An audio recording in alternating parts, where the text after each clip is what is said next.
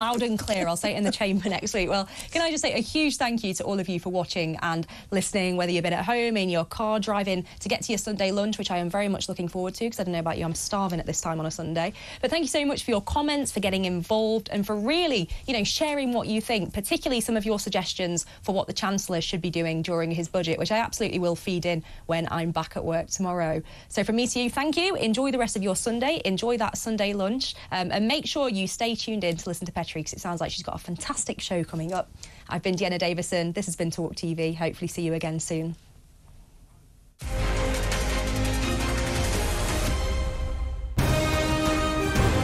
This is talkTV. For the news that matters, for the opinions that matter, for the stories that matter. Find me, Vanessa Feltz, every weekday at 4 p.m, only on Talk, on TV, on radio, online, and on your smart speaker. Hey, very good morning to you. Thanks for joining us. You're with talkTV, on radio, online. And we're on your smart speaker. Oh, bless him, he's soaking wet. The most likely situation is that statue is going to end up in M Shed, which is a museum just on the harbour. Nick, when we first went to you, I thought you dived into the harbour to get the thing out, for God's sake, man. Well done, good job. Islamism is sweeping our nation. This is not Islamophobia. This is real. Another terror attack, another killing of an MP. Oh, don't worry, let's light a candle, let's all sing Don't Look Back in Anger and sing Kumbaya. David Cameron needs to worry about his own country, and frankly, he can kiss my ass. Boom, fantastic. We need a bit more of that in the UK. I can't wait to hear Liz Truss say something like that. She's saying what a lot of people think. If you can't call Hamas terrorists, I can't talk to you. Cut the interview. Fine. Goodbye. He had a politically minded project called WikiLeaks. It said nothing about what was going on in the Kremlin, nothing about what was going on in China. There was a clear political bias in what he was doing. This is the first time Millam has heard of asylum seekers coming to the town. If we are guinea pigs, then I think we should have been consulted. This concept that actually kids wouldn't carry knives if they could go and play tiddlywinks at the corner of a street or whatever. I think it's a nonsense. Well, it will be your problem if they start breaking into people's homes, because they can break into yours and decide that you're not doing enough. And they can break into mine and decide I'm not doing enough. And I'll tell you what, if they break into my home, it will get violent, that's for sure. It's not like, they live in an average semi and where's Harry going to sleep? You might have thought he's come all the way. Couldn't he at least have spent a couple of days with them at Sandringham, just, to use the vernacular, chilling out a bit? You've been having to fight again for compensation after having to fight to be believed, then fight to get your conviction quashed, to get what's rightfully yours. If Archetypes was as successful as they claim, why is Spotify, that paid Harry and Meghan a significant amount of money to produce 13 episodes in total, including the Christmas special, willing to hand that over to Limonada to do whatever they want with it? What are you doing? I'm just about to do it. Ooh! It's Carry On. What just happened? Whoa, listen. There was a suggestion by some that maybe it would be nice to put a statue of the Queen on the fourth plinth. Mr. Khan apparently wasn't too keen on that. I'm sorry. I know it's coming and I can't stop laughing. So he suggested alternatives. There's a sweet potato. That's quite a small statue, then. Wasn't there also a prostitute? A trans sex worker. You don't really need one of those in Trafalgar Square, because you just got to walk up to Soho. It's only about 40 minutes. Why do you know this? Because I know everything. There are no banners calling for the release of the hostages. They will not. There are no banners, Kevin. You can't say everyone on that march when we condemn Hamas. Sorry, I've got you both. Yeah. Well, you can't. Good. I'm sorry. Stop creating all of these funny little factions with their funny little names. The New Conservatives, the ERG, the Common Sense Research Group, the Red Wall, Red Trouser, Popcorn. I mean, popcorn, what is that? What on earth is going on in the House of Commons? I'll try my very best to explain that, Daisy, but it is an extremely complicated situation. This just absolutely stinks. Neil Parish, he was great for his area. Rishi Sunak should have brought him out today and said, this guy's going to be advising on a special right. counsel. If anybody can pull it off, it'll be him. What? Your minds. It's not our minds, it's your mouth, Mr. Collins. Unbelievable. talkTV. It's the only place where you get the truth.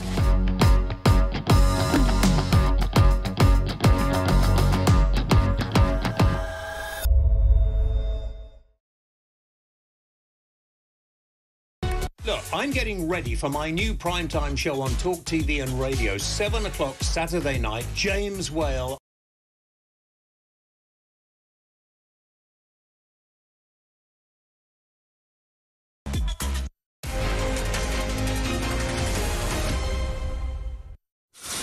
Hello, good afternoon. It is Petrie here with you through until 4 o'clock this Sunday. And I hope you've got the time to spend with me and that you can make some calls as well, because this programme is all about you. It's all about your reaction, about what you want and what you want to talk about. So I will be taking your calls throughout the programme. Coming up, we're going to be talking about the spiking epidemic. There are so many complaints about spiking now, spiking drinks, both men and women saying that their drinks are being poisoned and that they are being taken advantage of when that happens. These numbers are going through the roof. So we're going to be talking about that. We're going to be talking about the car finance scandal. Did you buy a car on credit? Did you buy one with an interest rate, or one of those, I don't know, you pay monthly things? Chances are you may well have been ripped off, so you're going to want to stay and have a listen, because this could be, and probably will be, the new PPI. Lloyds Bank is setting aside £450 million in order to pay back people who were paying the wrong interest. So if you think you might be one of those, you need to keep listening. And also, you can call in and let me know. Also, I want to know if any of you men out there wear makeup. Come on, be honest. Go on, be honest. I know you do. I know you do. So give me a call. What makeup do you wear? Do you just wear the odd bit of mascara? Maybe a bit of foundation? This is not just women and gay men. I mean, some of my gay friends wear way too much. But this is all men now wearing makeup. And why not? It's the best invention ever. I would certainly not be on screen without it. So we're going to be talking about makeup as well. And do you have lions and tigers and bears, oh my, living next door? You might do. So keep listening or watching to find out exactly what's going on. Now, though, let me introduce my guest for the first hour, Laura McInnery, who's a journalist. Hi. Good afternoon to you. So we've got to talk. We've got a lot of stories, actually, to get through in this hour. But everybody is talking about bodyguards for MPs. Now, these are 3 female MPs that are across the political spectrum. We don't know who they are for security reasons, but they are being given chauffeur-driven cars and close protection officers. This is just after the last week and that debacle we saw in the Commons, which was frankly shameful. What do you make of this? I mean, it's obviously a terrible situation to be in, where people's lives feel like they're uncertain and unsafe, and they've got to have bodyguards. At the same time, I think it's a good place that we're in, that we can do this, that actually we are able to have people step up and say, I don't feel safe, that there are processes in place so that they can get that protection. And this isn't something new. I was thinking today about the fact that, 30 or 40 years ago, when there was conflict happening between the English government, the IRA, of course, you had Margaret Thatcher at the time, the Prime Minister, in a hotel that was bombed. And that was a really challenging time. People were killed as part of that conflict. And it's something that MPs have faced in the past. I think at the time, we sometimes felt that what was going on was, this hardness. Margaret Thatcher would go out and sort of say how she was unafraid. But, she did have protection officers. She did have cars moving her around. And I think the fact that we're talking about this now and we're saying, look, this is really difficult, is important. You should have those protections, but it would be better to be in a place where we don't need them at all. Well, that's the point, isn't it? Because one of the fundamentals of our democracy is that our MPs are available to us, that they are easily sought out, they're meant to be easy to talk to. That's what a constituency MP is meant to be. If we start locking constituency MPs behind doors or have intimidating protection around them, where you might want to talk about something really personal, something deeply, that you want to keep to yourself, but you need help from your MP, this is going to change democracy over a fight that is happening somewhere else. Oh, we have to try and keep as much of that constituency link as possible. I lived out in the US for a period of time, and it always struck me as how different it was. You know, you would have a presidential election and there's Barack Obama at the time being sort of flown around in planes, whereas over here in England you'll have politicians in sort of bakery caps out, handing out loaves in their local bakery. And I think we've got to keep that. I think it actually does mean that there is that personal connection. But then you can also have safety measures. You know, is it actually fair in a constituency that you have to have meetings with people who you maybe don't know on your own or unsafe? And we've already put in place a range of things, I think, so that people aren't going to be meeting people on their own. So you've got to think through what these threats are, and we don't know who these people are or what the threats are that they're facing, but having slightly stepped up security is probably going to be right in the meantime, but it doesn't mean that it will stop that connection. Well, I hope it doesn't mean that it stops that connection, because as it is, there is no trust. The MPs, Parliament, the political classes appear to have completely eroded the trust that they have with the electorate. The amount of people I talk to say I'm politically homeless, the amount of people who I talk to said I'm not going to vote, and I'm like, no, you must vote, it's really important. You know, or at least go there and spoil your ballot. Do something to register your you know, fury with this, but not out on the streets, not attacking MPs over a decision. And I have to be honest with you, the whole Gaza situation, I mean, it is absolutely disgraceful what's going on out there. It is horrible. There are no winners here, and nobody is going to win this, right? We know that. But whatever we do in this country is not going to affect that. It is not. So why is this intimidation and bullying of MPs? And they've said that they're going to step this up to try and get MPs to be deselected that didn't vote for a ceasefire. It won't make any difference anyway. I'm really confused about this. I think one of the problems is when each side feels like they're not getting some level of respect. So you'll often hear this idea that it's the other side, we want revenge. And actually what we have to get back to is conversations about what do we do next. And that got lost this week, actually. I think it was a real shame that in a big hoo-ha over parliamentary procedure, and I understand the Speaker of the House did something wrong here. He should have listened to his clerks and he apologised. And I do believe, you know, him saying, I offered this extra vote to keep MPs safe is deeply concerning. And also it wasn't what he should do, right? No. That isn't the convention. No. So he did something wrong. But I also felt like it got us away from the actual debate, which was about what is the next step here? Like, people want to get into the history, but we do have to think about what happens next. But we also have to recognise both sides. And there's something very powerful at times when both sides can articulate the pain of the other.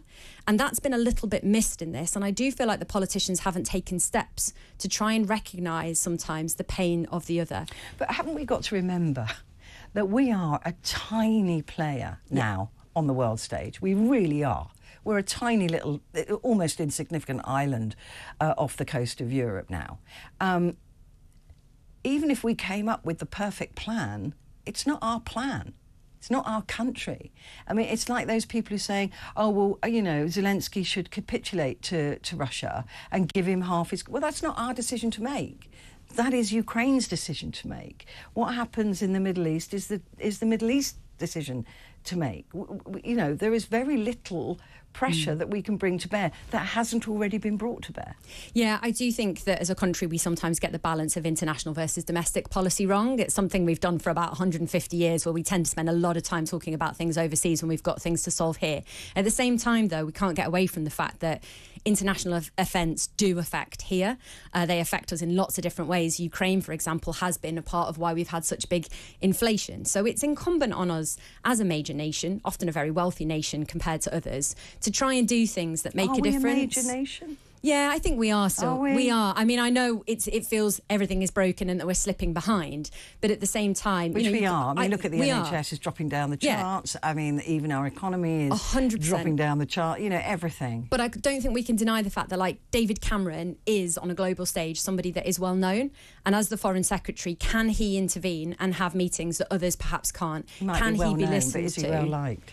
Well, I think there's something about respected. trying and being seen to try, because if we were in the circumstances crisis internationally where we needed support and help, we would want to be able to call on others, and I don't think you can step back now. I haven't heard anybody calling on us, particularly for help. In this circumstance, I mean, in Ukraine there is, right? Mm-hmm. They want money and they want arms and everything, but in the situation in Gaza, I'm not aware of people saying that Britain can go in and affect any changes. Well, whether we can affect changes or not, the idea that we would let a big conflict situation that could have global consequences not do anything, I think is unlikely. And again, that is why we have a foreign secretary, to get involved in a whole diplomatic service and a whole bunch of people involved in these things. Whether it should be taking up as much time as it is, whether in fact we should be Parliament, putting... in Parliament, that for me is a bit of an issue. And I do tend to be somebody who thinks that we should focus on domestic policy at least as much, and it does feel like that has been lost this week. Well, I'd like them to focus on domestic policy for a minute. I mean, it doesn't seem... And in fact, let's have some policies. Why not? We haven't got any for the election. I haven't seen any. Have you? No, it does feel as if at the moment things like the NHS, we're not really hearing anything from the current government on what they want to do. And I get it. They're probably going to keep their powder dry for potential government in waiting either. Have a policy you don't flip-flop on immediately. Yeah. Labour's obviously the challenge for them is that I think they don't want to say too much without an economic situation that's going to be better for them. But again, I would like to hear some punchier policies. I don't think it's going to be very helpful for them. I can't think of any real policies. Well, they want to... So, for instance, even just today in the papers, there's been this fight over how many more doctors we should be training. Labour have said that they would double that. The Conservatives at a certain point have said they would also double it. This year, to do that, you need about 7,500 more doctors, and they've said this year there'll be 350 more places. So the Conservatives have really let themselves down on that. Labour are still saying they will do it, but how they will do it isn't being told. Yes, so that's not it's very policy, easy at the moment to just promise something. Yeah, exactly. Yeah. Let's take a call now, and Andre is in Wiltshire. Good afternoon, Andre. Good afternoon. What did you want to say about the MPs being given bodyguards? It's a real sorry state of affairs, isn't it? Well, under the Terrorism Act, anybody that makes a threat against any MPs or any members of Parliament at all, they can be removed from the country under the administration of Anti-Terrorism Act. And that's a statutory... Well, hang on a minute. That's assuming, of course, that the threat has come from somebody who isn't British. Well, the thing, it doesn't matter who they are.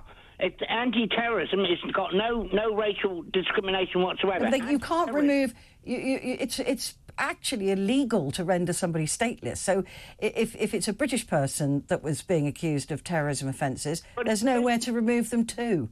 You can't, legally. Anybody in this country that's doing Anti-Terrorism Act, if they're not from this country, they can be deported. If they're from this country, they can be arrested. They can be arrested, yeah, and if they're not from this country, meaning... OK, but then they need to... I suppose they need to be able to nail down exactly who these people are. Well, TV all the way around London, it's pretty much... we've got the most amount of CCTV in London. Surely the CCTV should be able to pick out who's done what. Well, it's online threats as well, don't forget. Well, whatever. But if you've got online stuff, you've got a PS number. No, I mean, not always, because people do hide behind stuff, don't they? They hide behind the technology. But I suspect the police are trying to find these people who are threatening MPs, and I suspect they are trying to arrest them. So if they can't find them, does that mean that our security system is null and void? Well, not really. It just means they can't be found because they're hiding behind too many layers of technology. But they can find them. If they can do it in America and they can do it in Europe, why can't we do it in Britain? No, because I think maybe, Andre, you and I watch too many films where it's easy to track these people down, and it isn't always. They can go through proxies. They can set up fake accounts. Going on about what's done in the internet system. Yeah, but people can set up. Surely Britain's got hackers that are working for the government. Mm-hmm. Yeah. But you can set up fake accounts, can't you, and do it from the library. So can government. Where did the 8.5 million go during the pandemic? Ta-da! I don't see what you're talking about. You don't see what I'm talking about. The relevance is internet banking and internet security is all tied together. Yeah, but it's different to sending emails, isn't it? Or threats via Twitter or X or... Where's the difference, sending an email to sending a bank account? Because you can set up a fake one. You're not going to set up a fake bank account because then you can't get your money out. But you can't. You can set up a fake internet account and a fake name and send the emails from a library or something. So how are they going to find them? Is the difference between terrorism, banking, or personal emails? I think I've explained it. Andre. I mean, this is the problem, isn't it, Laura? I'm sure the police are trying to track these people down, but it is quite difficult to do so. I mean, having had a lot of threats myself on Twitter, now X, these people are very difficult to find. They are, and also we have this constant problem in the law of the difference between harassment or threats, which are and can still be crimes, but also people who actually do things. And that's the sort of thing, if you actually are attacked, then that person may well be put away in prison. With a lot of threats, they're unlikely to be given prison time. If they are, it's likely to be very short and they can get back out again. And of course, that's because we protect the idea that someone having thoughts about things or someone planning to do something isn't necessarily the same as them doing it. And, stalking cases have this problem all of the time, for instance, where someone is threatening or harassing somebody, but they've not actually done it, and that person can only be put away for 2, 3, 4 years, and then they get back out and they start again. And so there's always this constant balance with this sort of protection of you're sort of waiting for things to happen, but you don't want to wait. And so that's why they put these things in place. If it's already too late once it's happened, but in some cases you have to wait until something has happened. Exactly, and so, and also just building the cases together so that people can be prosecuted, for instance, for planning a terrorist attack. These are very difficult and complicated things to do. They rely on systems of informants, often sources, all kinds of work. Yeah. No, and so it's hard. The Met Police, I think, do work hard at it, but it takes a lot of resources. And in the end, if you do it successfully, nothing happens. And that also, no captain ever gets congratulated for taking his ship around the storm, basically. Yeah, exactly. Right, we're going to take a quick break, but do give me a call. The number you're going to need is 0344 499 1000. What do you think of the state of politics that these MPs are now having to have bodyguards, close protection officers, chauffeur-driven cars? All of this, you and I are paying for. But there is no other option. And in fact, the security end of this are asking for more money from Rishi Sunak so that more MPs can be protected. What does that say about our democracy? 0344 499 1000. Back in a sec.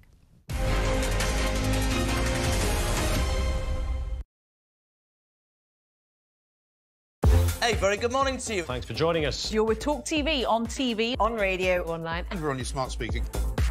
Oh, bless him, he's soaking wet. The most likely situation is that statue is going to end up in M Shed, which is a museum just on the harbour. Nick, when we first went to you, I thought you dived into the harbour to get the thing out, for God's sake, man. Well done, good job. Islamism is sweeping our nation. This is not Islamophobia. This is real. Another terror attack, another killing of an MP. Oh, don't worry, let's light a candle, let's all sing Don't Look Back in Anger and sing Kumbaya.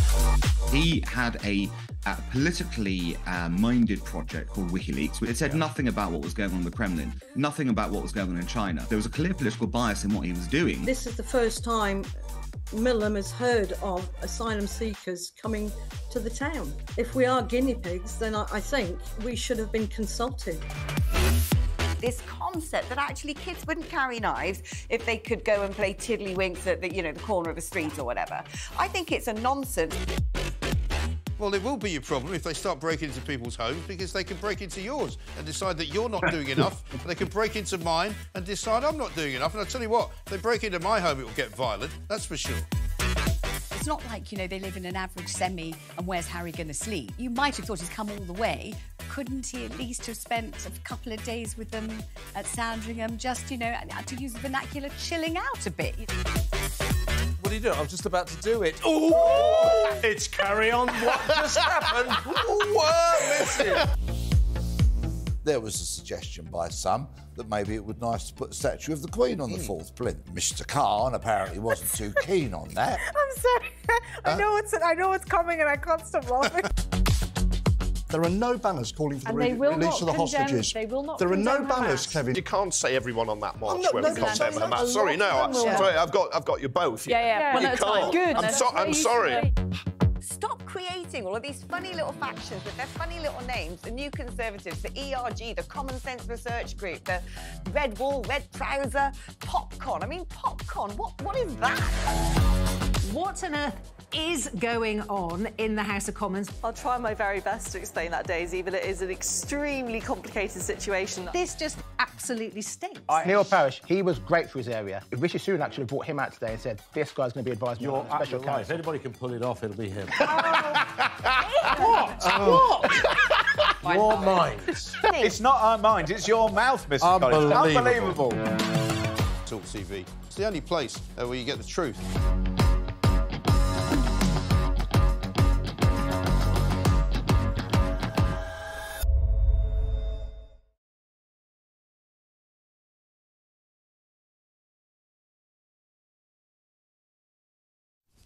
Hello, good afternoon. It's Petrie here. I know, I'm not normally here in the afternoons, but I am today and I'm with you until 4 o'clock.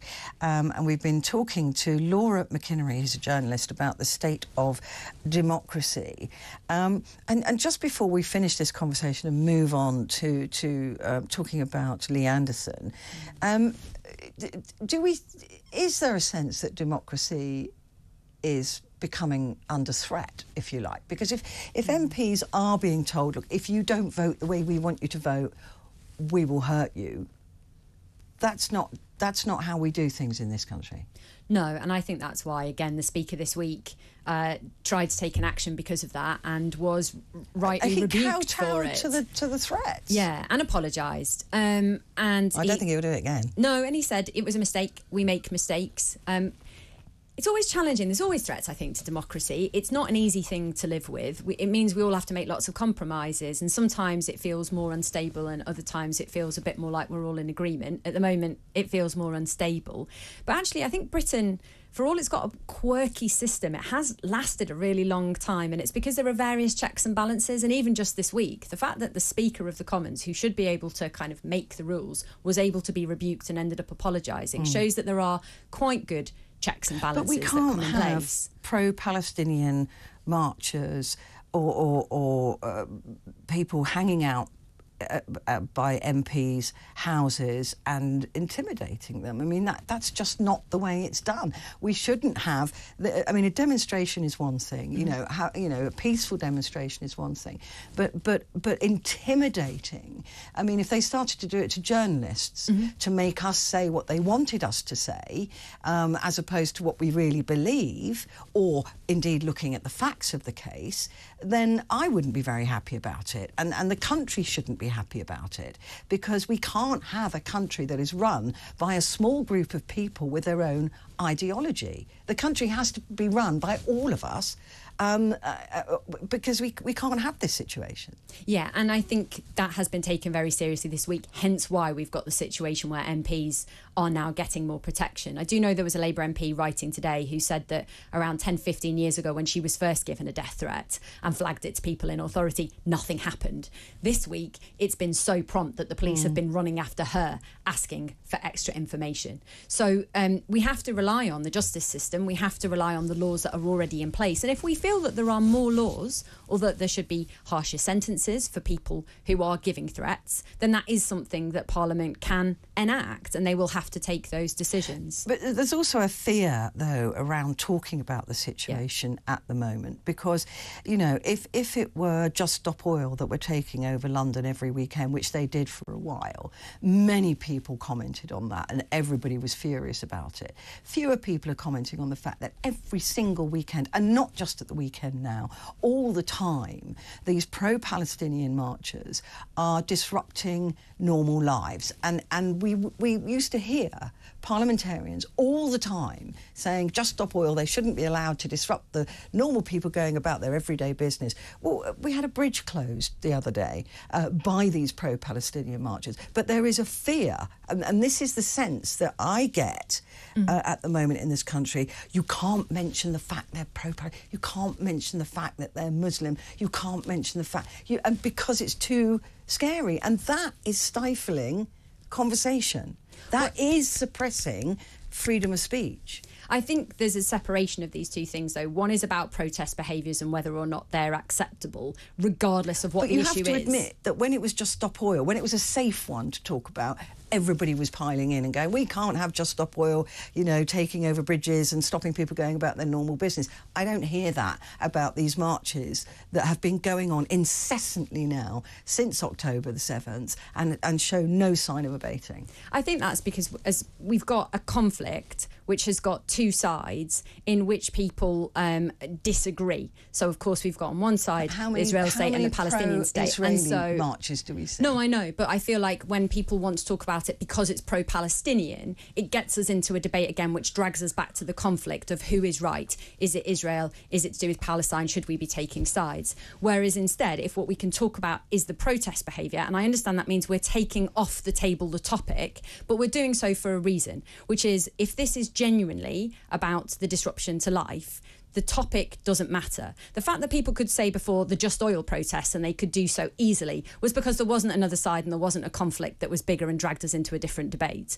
So we should just focus on the protest behaviours. You don't think it's a fear of saying certain words in public? No, because I do. I think there is a genuine fear, and actually on both sides, I think there are people who feel that they're unable to criticise the state of Israel. I feel that there are people who are feel unable to support Israel. I think, and the same on the Palestinian side. And so I think there is a fear all around of how do we have a debate when tensions are so high that if you say something wrong, then you could end up with death threats. But there shouldn't be something that you say wrong in this country.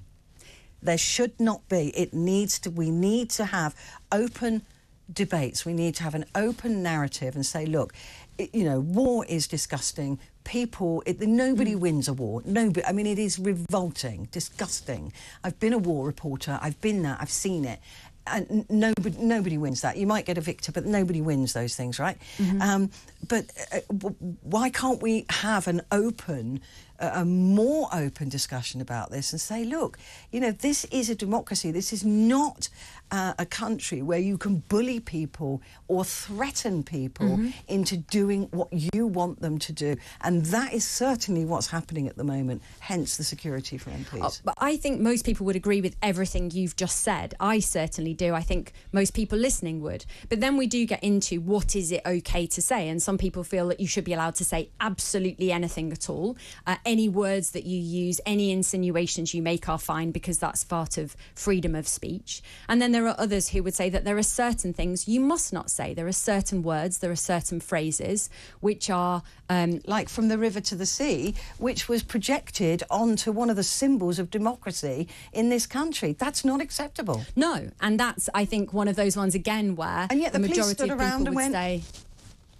Yeah, and I hold my head. I just don't know what to do. I just don't know what to say about it. No, and it's really difficult. I think policing in these circumstances is hard. We've seen this repeatedly in London with various different types of protests over the year, whether it's from Black Lives Matter, whether over Sarah Everard and everything else.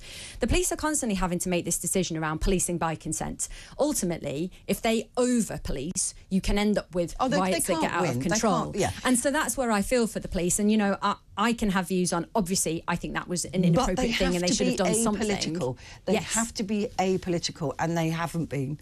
And we've seen them, for example, with Black Lives Matter, taking the knee. Now, whilst many people might agree with that as a moral principle, what if it was something I didn't agree with and they took the knee, or they did a salute, or they did... Do you know what I mean? Then we'd be going, oh, you can't take a political side. Yeah. So you can't have it both ways. And the police have been trying to have it both ways, and it doesn't work. It doesn't work. It's very difficult. I think football got into this territory as well. We obviously saw the same with footballers taking the knee over matters of race, and then when it came to the Qatar World Cup, not being willing to stand up there for rights for the lesbian, gay, bisexual, transgender community. And so ultimately...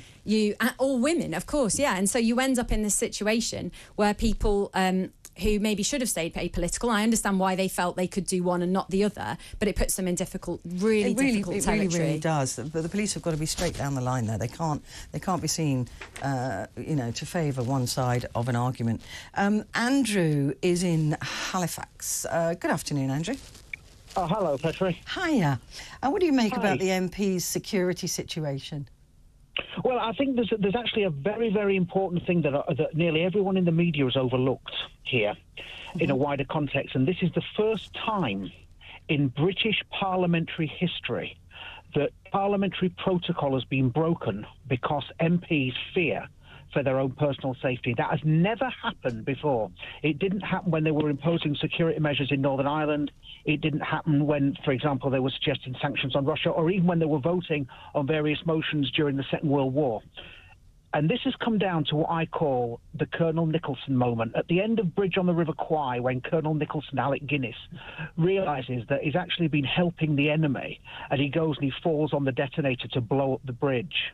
And I just wonder if any of these MPs have reached their own Colonel Nicholson moment, because these people have championed open borders and unfettered multiculturalism for decades. And I just wonder now if they realise that it's all come back to bite them on their own backsides. I mean, look, there's definitely going to be lots of questions asked, more appropriately about getting people to assimilate properly, getting people to want to be part of this community. But it still doesn't stop people wanting to support their own issues, and I support that. I just don't support it in the face of other people not having their say or being afraid to say what they want to say. But Andrew, you could be right. I mean, only the MPs can answer that. This is the thing, isn't it? That where there is a vacuum of democratic conversation, people will begin to say their own thing to fill that vacuum. Yeah, I think that does happen, and we have to just continue to do the right thing. I mean, that's why it was so important that the Speaker did apologise and said that it was a mistake. We also can't be afraid of making mistakes if constantly, every time one of us says something wrong, that there isn't the opportunity to apologise and there isn't opportunity to get it correct. Hoyle will be fine. Then I think we do get into a worse position. And so there's something here that's about being brave and courageous, but there's also something about being forgiving and allowing a bit of give and take on both sides as well, I think. Yeah, I mean, yeah, I just despair of the shutting down of conversation. It's always worried me. Let's talk about, can't shut him down, Lee Anderson. Could be heading for a reform.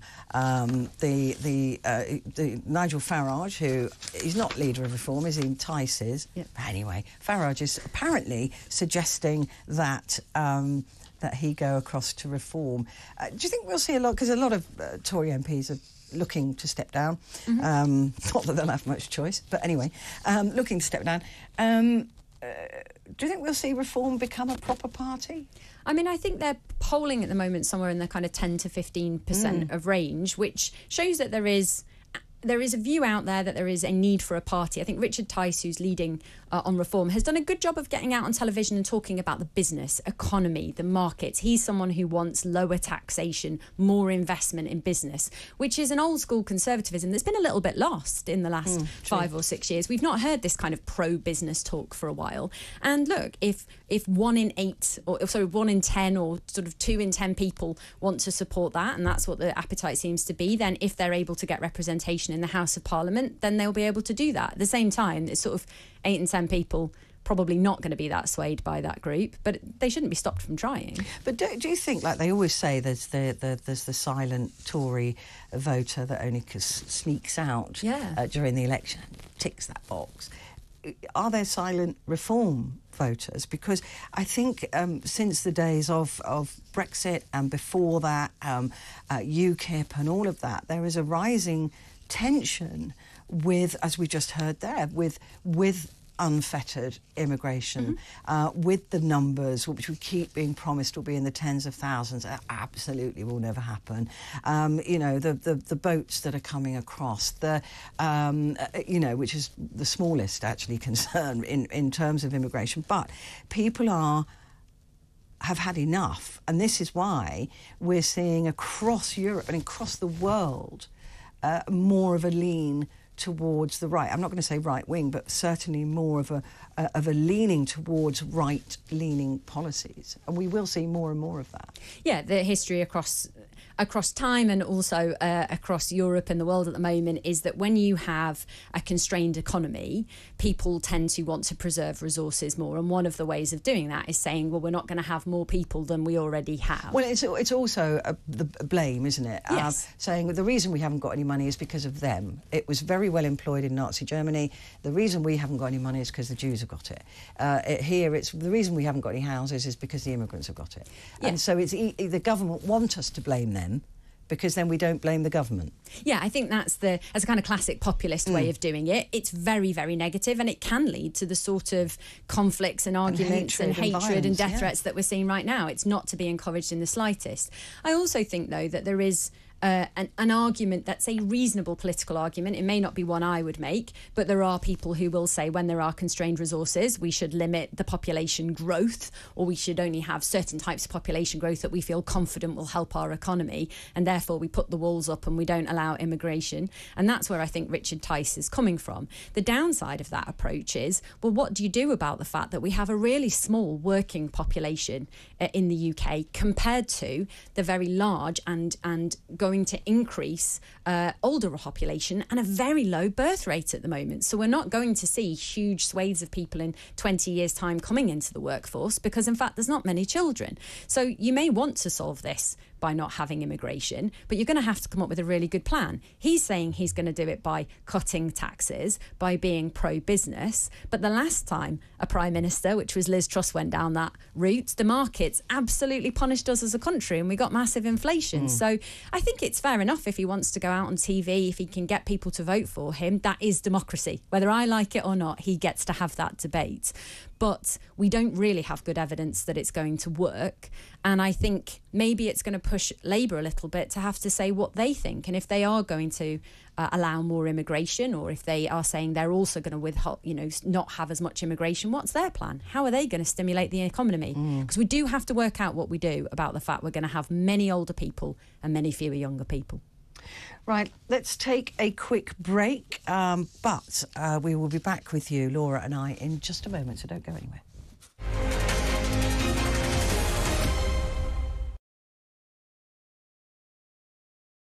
Hey, very good morning to you. Thanks for joining us. You're with talkTV, on radio, online. And we're on your smart speaker. Oh, bless him, he's soaking wet. The most likely situation is that statue is going to end up in M Shed, which is a museum just on the harbour. Nick, when we first went to you, I thought you dived into the harbour to get the thing out, for God's sake, man. Well done, good job.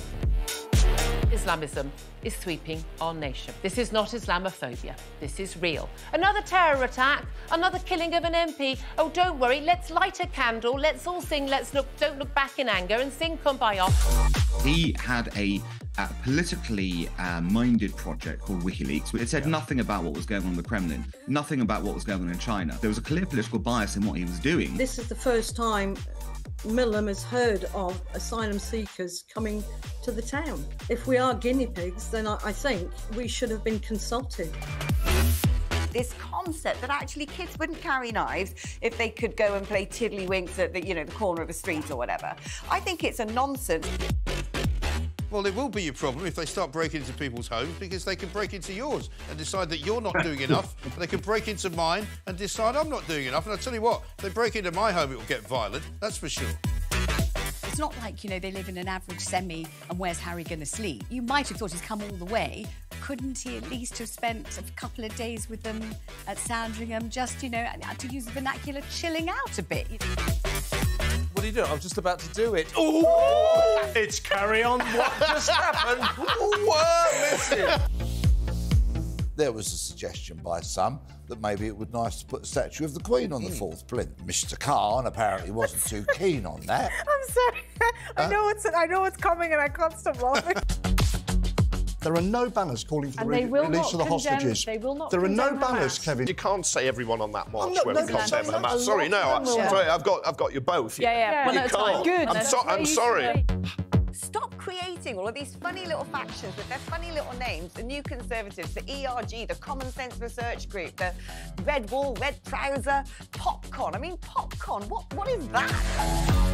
What on earth is going on in the House of Commons? I'll try my very best to explain that, Daisy, but it is an extremely complicated situation. This just absolutely stinks. Neil Parish, he was great for his area. Rishi Sunak should have brought him out today and said, this guy's going to be advised by a special counsel. If anybody can pull it off, it'll be him. What? What? Your minds. It's not our minds, it's your mouth, Mr. Collins. Unbelievable. talkTV. It's the only place where you get the truth.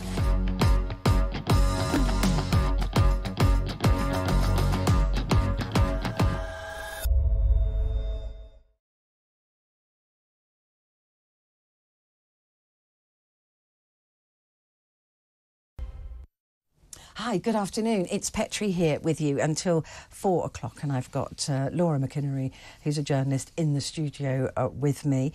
Laura, we're going to talk to Stuart Lewis now, who's founder and CEO of Rest Less UK, about pensions. Now, I saw this about whether pensioners should continue to pay national insurance if they're still working at pension age. Let's talk to Stuart now. Stuart, good afternoon. Good afternoon, Petrie. Pleasure to be here. It's great to see you. So, look, a lot of people are saying, obviously, no, pensioners have paid their bit, they've done their bit. Others saying, well, times have changed and we haven't got the money anymore. There's a growing population of pensioners, so they're going to have to pay a little bit more. And it's not like we're saying to tax them. We're basically saying that their employer will pay a substantial amount of national insurance and they might have to pay a little bit. So is it fair to ask them to do that? I think the idea of setting tax policy based off someone's age is rather peculiar. So kind of under the Equalities Act, age is a protected characteristic, just like gender, just like ethnicity. So we wouldn't be asking the question around, or society wouldn't be asking the question around, should we tax men or women more? At Restless, we often talk about ageism as being the last socially acceptable form of prejudice.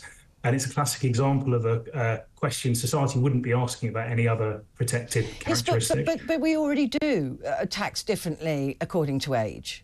I mean, it's just the thing that we already do. What I'm saying is, it's acceptable to continue doing that.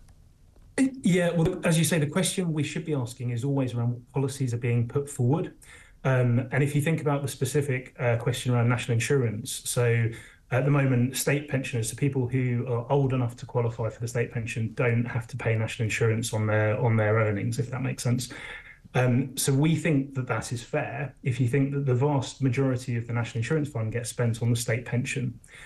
You also think pensioners have to actually work, they have to have 35 years of qualifying national insurance contributions to be able to be eligible for that state pension. And that was always the promise that they've had over the last decades of working.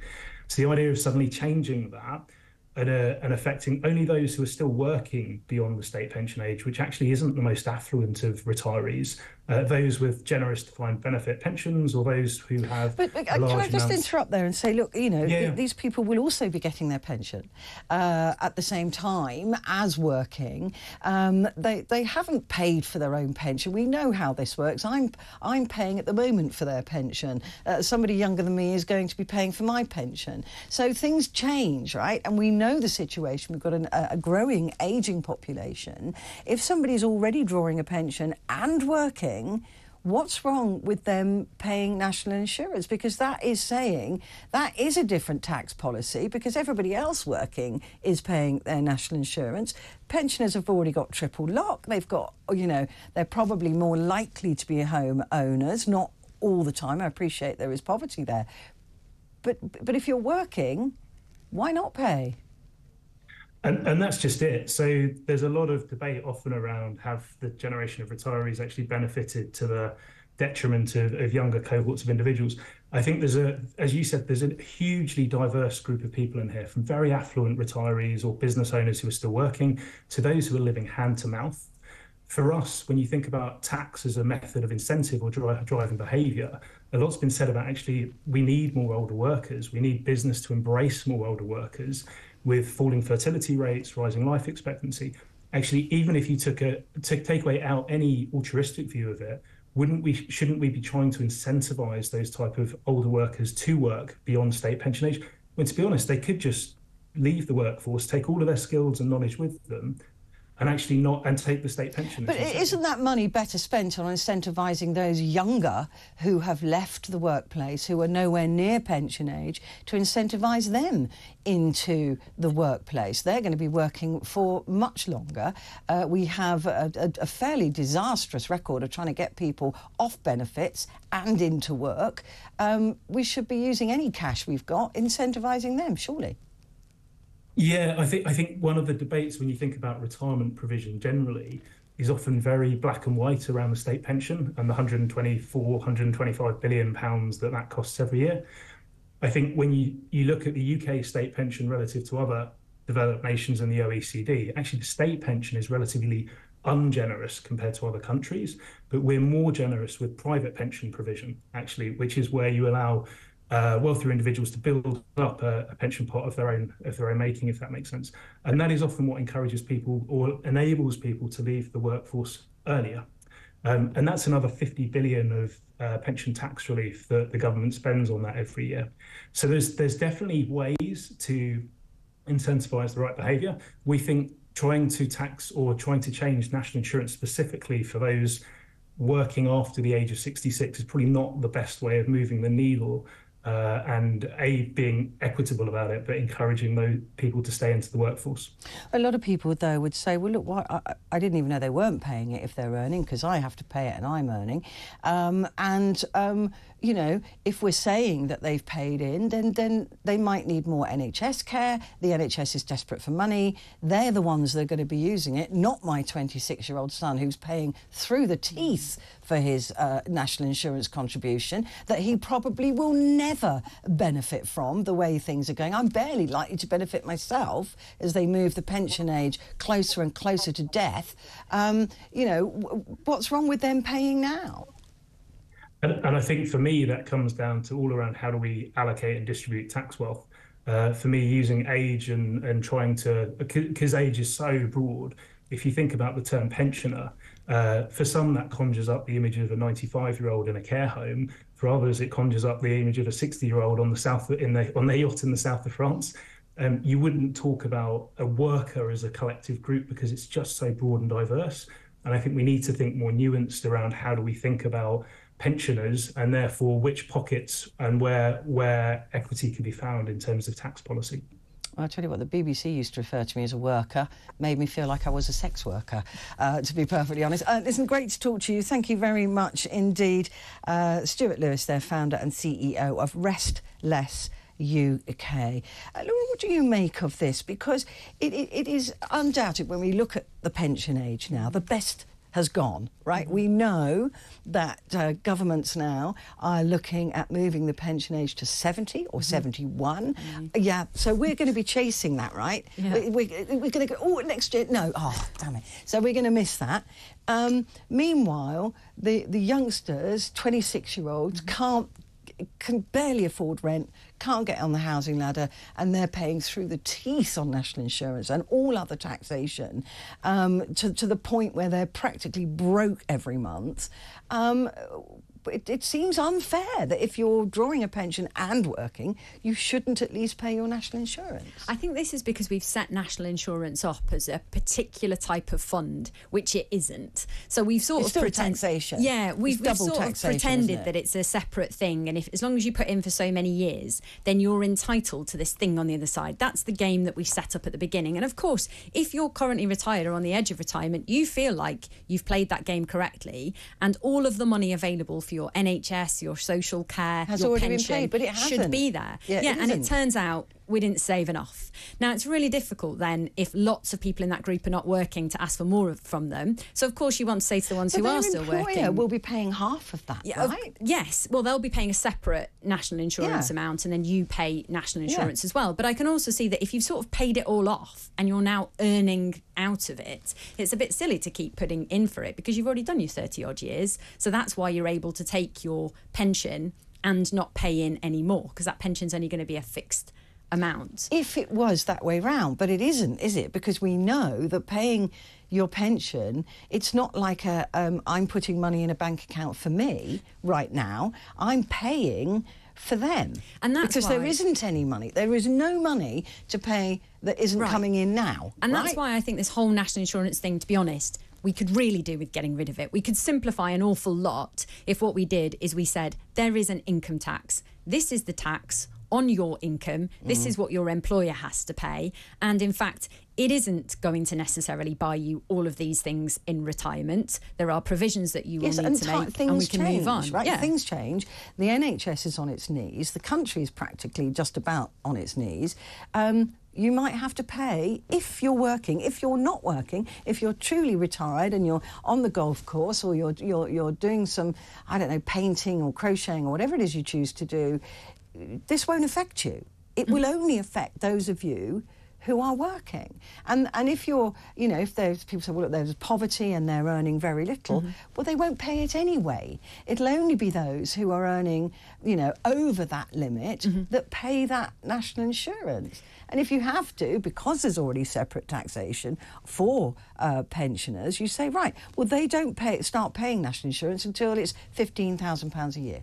It's not. I don't see that it's beyond the wit of man to figure that out. It's not. It's already separate. So it's definitely doable. The question is more, will it encourage some people who we want to keep in the workforce because we don't have enough people in the workforce to leave, which essentially means what we're doing is we're giving a tax break to a bunch of people, old people in order to carry on working. Who are already, you know, doing lots of them being able to buy houses for next to nothing. Not all of them, I appreciate that, but you know, it seems the wrong way round. To me, a lot of this incentivise young people into the workplace. There's enough of them not doing it. Yes, and then we have to think about who should get those tax breaks. I just think for this particular one, it's quite a technical loophole, if you like. I can understand why certain groups, particularly those who are low income, are against it. I do think there's a group who will lose out of the workforce. And so for me, would I spend time on closing this loophole?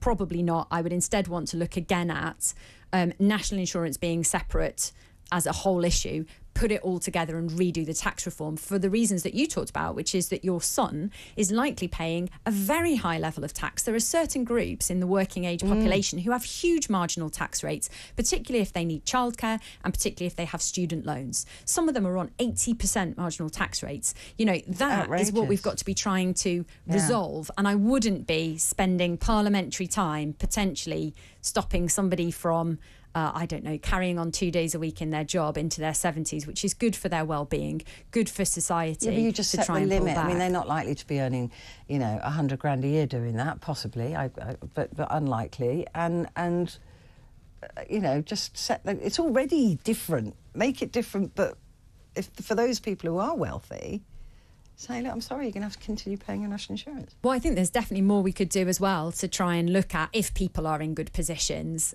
is there other taxes that you could do? But then you get into super unpopular territory as a politician. Super unpopular. I know because they're, you know, pensioners, they believe that they're, you know, completely untouchable. But when there's the country's in a mess, everybody has to dig in, right? Hate me. Let's talk to Martin, who's in Denbighshire. Martin. Hello. How are you, Patrick? Hi there. You wanted to mention the MPs. Yeah. I think that now I think British politics is in such a state that you know, it's becoming a laughing matter. My feeling with Lee Anderson is I don't think that he's Islamophobic. I think that what he's doing, he's pointing out the situation that MPs in the past have got us into now. Like one of your previous callers said, you know, we've allowed everybody into the country. We've done little checks on people. And MPs over the past have just, you know, gone with the flow to protect the pensions, to protect everything else, and not thought about the consequences. And, you know, we've got a situation now where we've got a lot of young men coming into this country. They're being dispersed all over the country. They are fodder for extremists, and God forbid it ever happened, but it's a silent army that's stuck away. And when you consider that a lot of these young, fit, healthy men have run away from their countries and left very strong women to fight for rights in their countries because the men are too weak and run away, And well, they're often outliers, aren't they? They're coming here so that they can move those women and families across at some point, looking for a better world. And it'd be naive of me not to recognise the people you're talking about, but also let's remember that that is a minority, as yet to be proved any other way. And if you can prove it to me, then I'll eat my words. But there hasn't been those terror attacks. There hasn't been those threats that we've been hearing about that are going to happen, or you let this army in. So, and I know we need to stop it before it happens, if it happens. Absolutely. But there is still no evidence really from security services that is what is happening. But we've got a situation now with the police. I mean, I grew up a policeman's son, and the Metropolitan Police have a lot to answer for, and quite rightly what you pointed out, displaying a slogan on a public building. Oh, it's absolute disgrace. I don't know how that was even allowed to happen. Listen, Martin, good to talk to you. I've got to go because we've completely run out of time, and I wanted to have time to say thank you very much indeed to Laura. Thank you very much indeed for coming in. Laura McInnery there, journalist. And to say to you that coming up we're going to be talking about the borrowing money to buy a car. You want to stay and listen to this because you could be in for a payout. You could be somebody who's going to get thousands from the bank.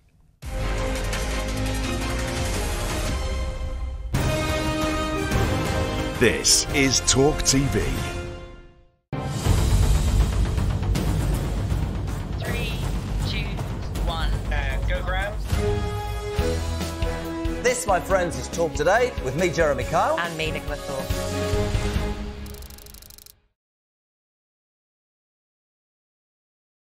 Hey, very good morning to you. Thanks for joining us. You're with Talk TV, on radio, online. And we're on your smart speaker. Oh, bless him, he's soaking wet. The most likely situation is that statue is going to end up in M Shed, which is a museum just on the harbour. Nick, when we first went to you, I thought you dived into the harbour to get the thing out, for God's sake, man. Well done, good job. Islamism is sweeping our nation. This is not Islamophobia. This is real. Another terror attack, another killing of an MP. Oh, don't worry, let's light a candle, let's all sing Don't Look Back in Anger and sing Kumbaya. He had a politically minded project called WikiLeaks. It said nothing about what was going on in the Kremlin, nothing about what was going on in China. There was a clear political bias in what he was doing. This is the first time Millam has heard of asylum seekers coming to the town. If we are guinea pigs, then I think we should have been consulted.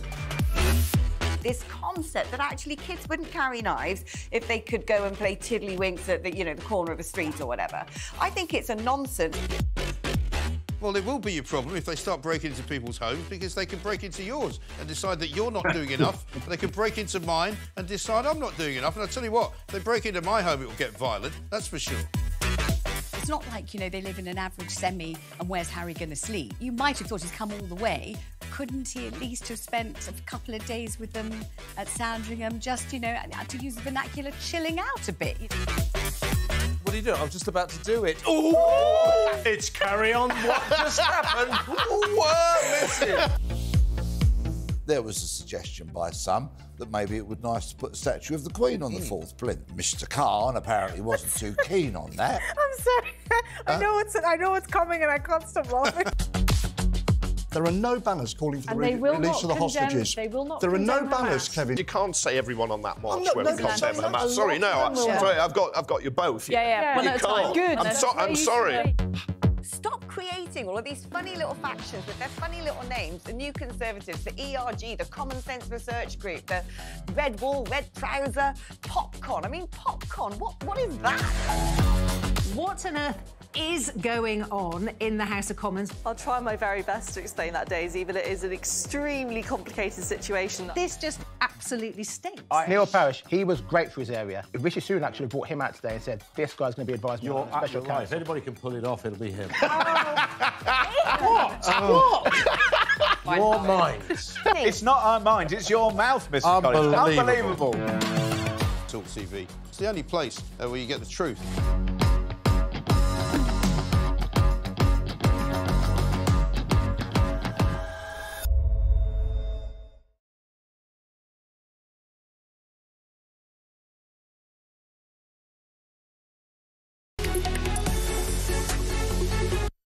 Look, I'm getting ready for my new primetime show on Talk TV and radio, 7 o'clock Saturday night, James Whale Unleash. I don't need you coming in here, following me around with a car. I'm so sorry about this. Saturdays at 7 on Talk TV.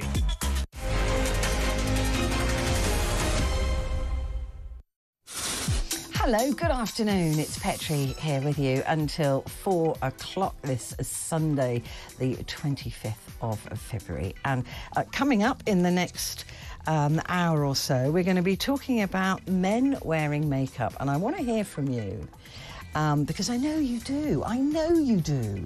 Come on. There's no shame in it. A lot of men now are wearing makeup. They're wearing foundation. They're wearing a little bit of mascara, clear mascara. So I hear, so I understand. And who doesn't steal their girlfriend's or their wife's stuff? Come on, the creams and the moisturisers and all of that that's going on. I'm sure you do. So I'd love to hear from you if you are a man who's man enough to admit that he wears makeup. So give me a call, 0344 499 1000. We're also going to be talking about people who have wild animals living in their houses. And I'm not talking about wild human animals, I'm talking about lions or tigers, perhaps not bears. But oh my, do they live next door to you? Give me a call. 0344 499 1000. Any advice? Anybody who lives in Shepherd's Bush, keep away from a little black and white cat though. She's vicious. She doesn't have to be a tiger. Vicious. She's called Miss Edith, and she's my cat. Awful creature. Horrible. She's very, very scary. But now, though, you're going to want to find out about this, because have you ever taken out a loan to buy a car? Many cars that we see on the roads today are financed, and there's nothing wrong with that. But what interest rate did you borrow that money on? And you're probably looking at me and going, what's she talking about? It's just the interest rate they gave me. Well, did you know that the people selling those loans were able to make up their own interest rates? Lloyds Bank now has set aside £450 million for the claims they're going to start coming in. So have a think about the car that you borrowed money for and how much you paid on your interest rate. We'll find out more about this. I mean, this is the new PPI, isn't it? This is people going, right, I'm going to get some money back out of this. Stuart Mason joins me now, who's editor of The Car Expert. Hi, Stuart. Good afternoon, Petrie. How are you? Good afternoon. I'm well. Look, this is... I mean, when I was reading the details of this, I thought, how on earth did they get away with... Who thought this was a good idea? Well, these types of agreements are what's known as a discretionary credit arrangement. And on certain types of car finance, the dealers were able to manipulate the interest rate that was being offered by the bank. About 3 years ago, the Financial Conduct Authority said, right, we're going to ban this. This is not acceptable anymore. But since then, it had been legal for decades. But since these types of finance agreements were banned, there have been thousands of complaints about them.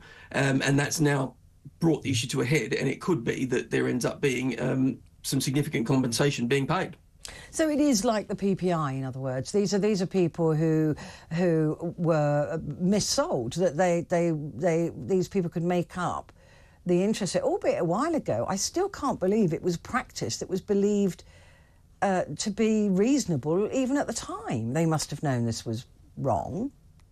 Yeah, I mean, car finance is kind of complex at the best of times, because you go and buy a car from a dealer who is acting on behalf of a manufacturer. They're also acting on behalf of the finance company, so they arrange the finance through the finance company for you.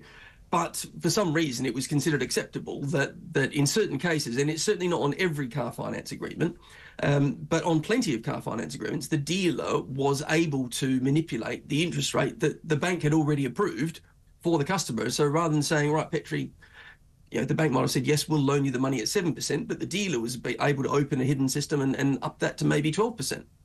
And who got the difference? The dealers were getting additional commission, because the dealer gets commission for arranging finance, as does any broker, and that's perfectly normal. But they were getting more commission from the lender, from the bank, if they charged more interest. So they were being rewarded for making the customers' borrowing more expensive. And of course, the bank was also profiting from this as well. I mean, that is outrageous. Is it just me? I'm so shocked by this. I'm so shocked that this was ever I mean, the bank knowingly was saying to the car dealers, if you look, we'll give you 7%. This is the don't go beyond that. Don't go below that. If you get any higher than that, we'll give you a bit of a kickback. I mean, it's so dodgy. There were reasons for it, and part of the reasoning was that it gave the dealers opportunity to present a package to the customer based on what they were looking for, how much deposit they wanted to put in, how much they wanted to spend per month, and that because the customer couldn't talk directly to the lender, they were always going through the dealer, that the dealer had the opportunity to help. The idea was that they could bring the rate down as well as up.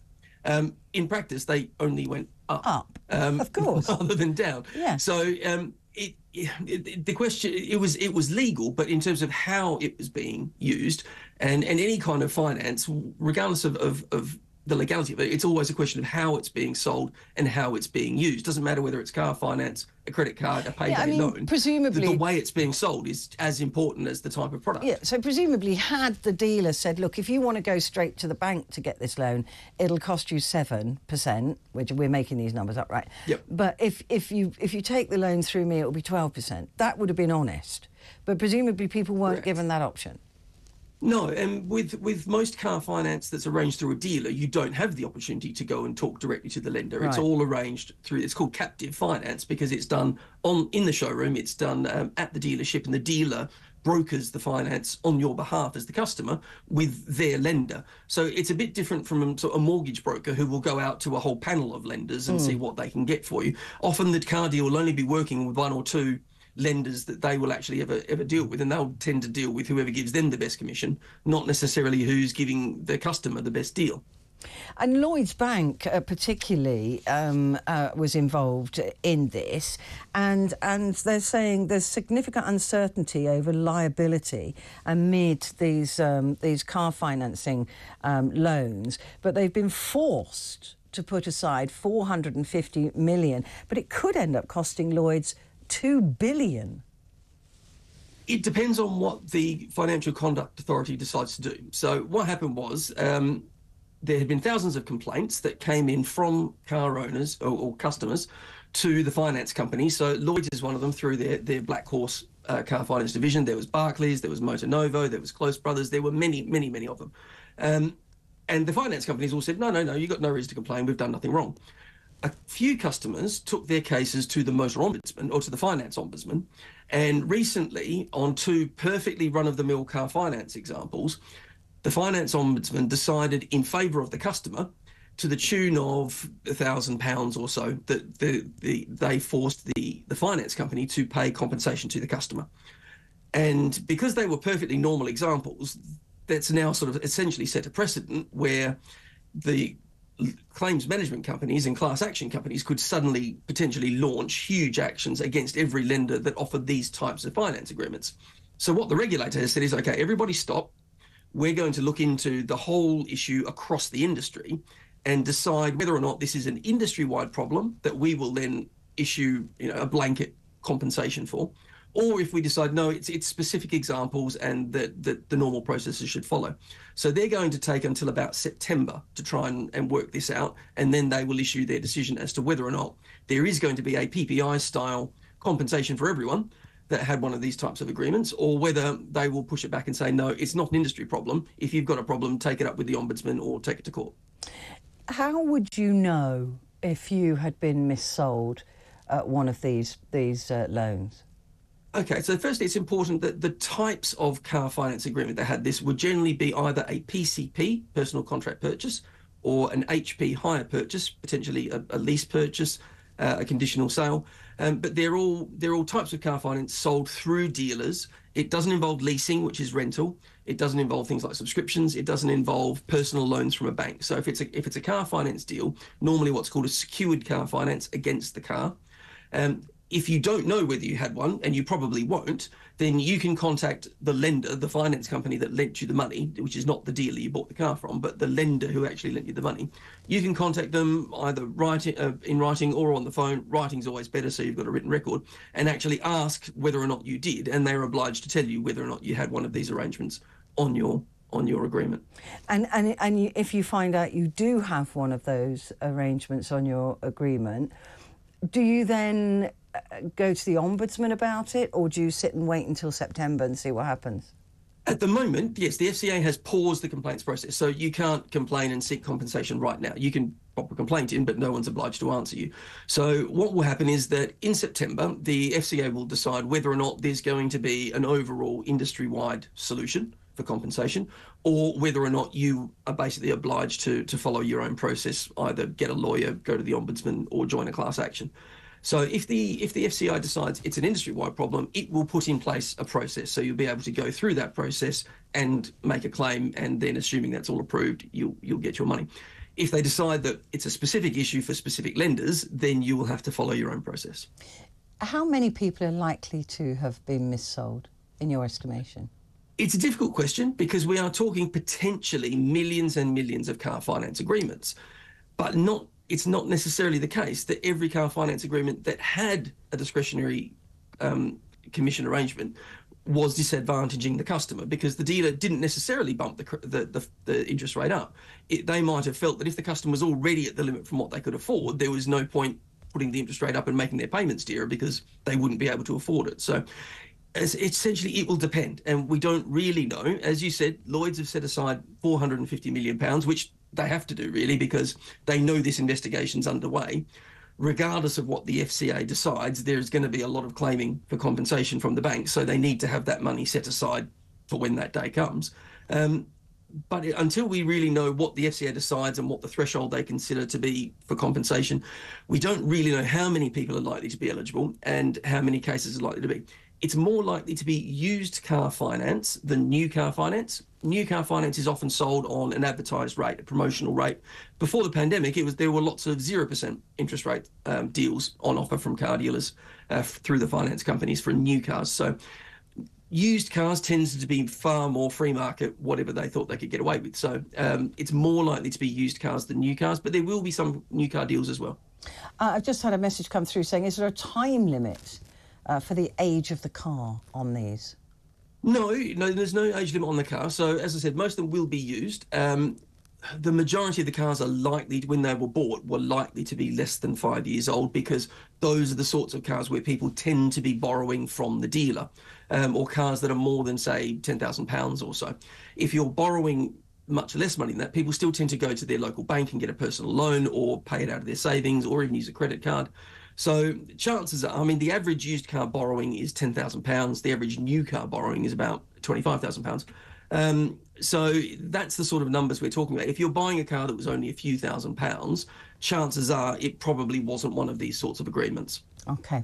The other thing I wanted to talk to you about, if you don't mind, is that I was reading the papers today, and there was a piece suggesting that young people are being priced out of driving in terms of the cost of taking the test, and then the cost of insuring your car, and even things like financing to get a decent car. Not to mention, of course, there are many people being priced out of driving who live in London or who live in a city where they're now applying all these extra taxes and costs to driving. What's happening? Are we going to go back to the days when only rich people could drive and poor people had to just watch them go past? It's certainly getting a lot more expensive, and young people, as they always tend to do with driving, tend to bear the brunt of that the most. Getting insurance for young drivers is very, very expensive. The price of new cars has gone up quite a lot over the last 5 years or so. During the pandemic time, the price of used cars shot up because there were real supply problems on new cars, so more people were buying used cars, which drove the price up.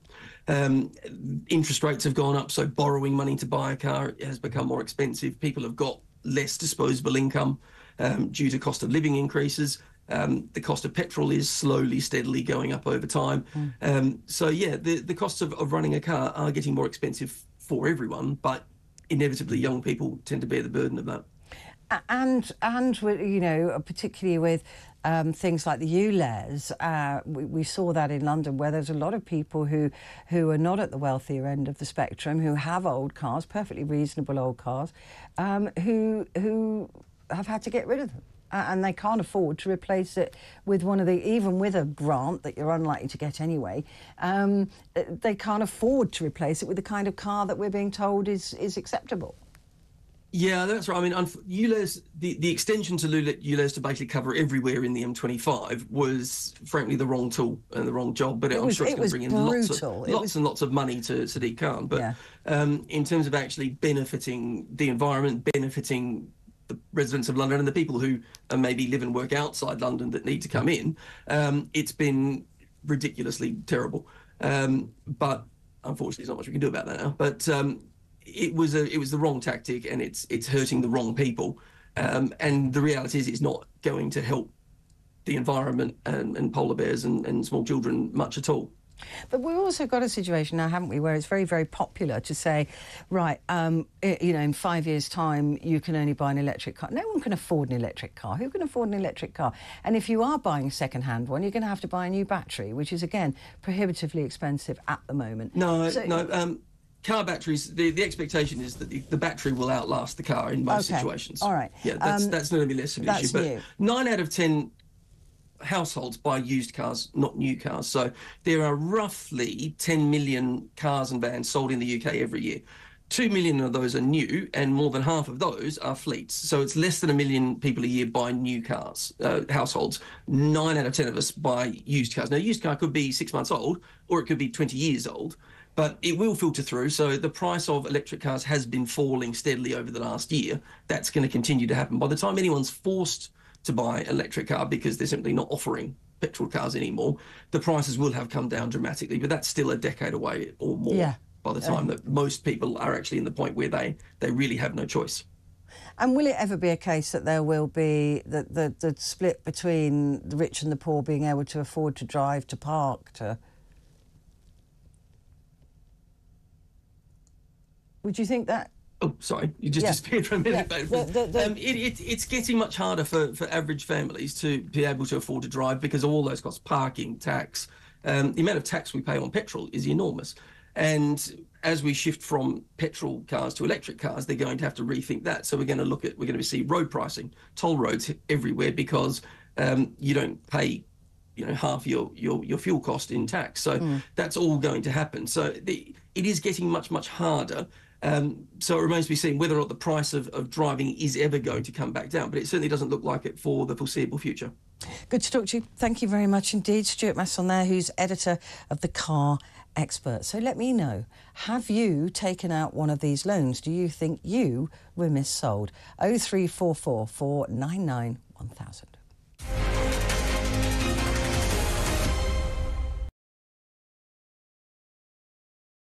Hey, very good morning to you. Thanks for joining us. You're with talkTV, on TV, on radio, online. And we're on your smart speaking.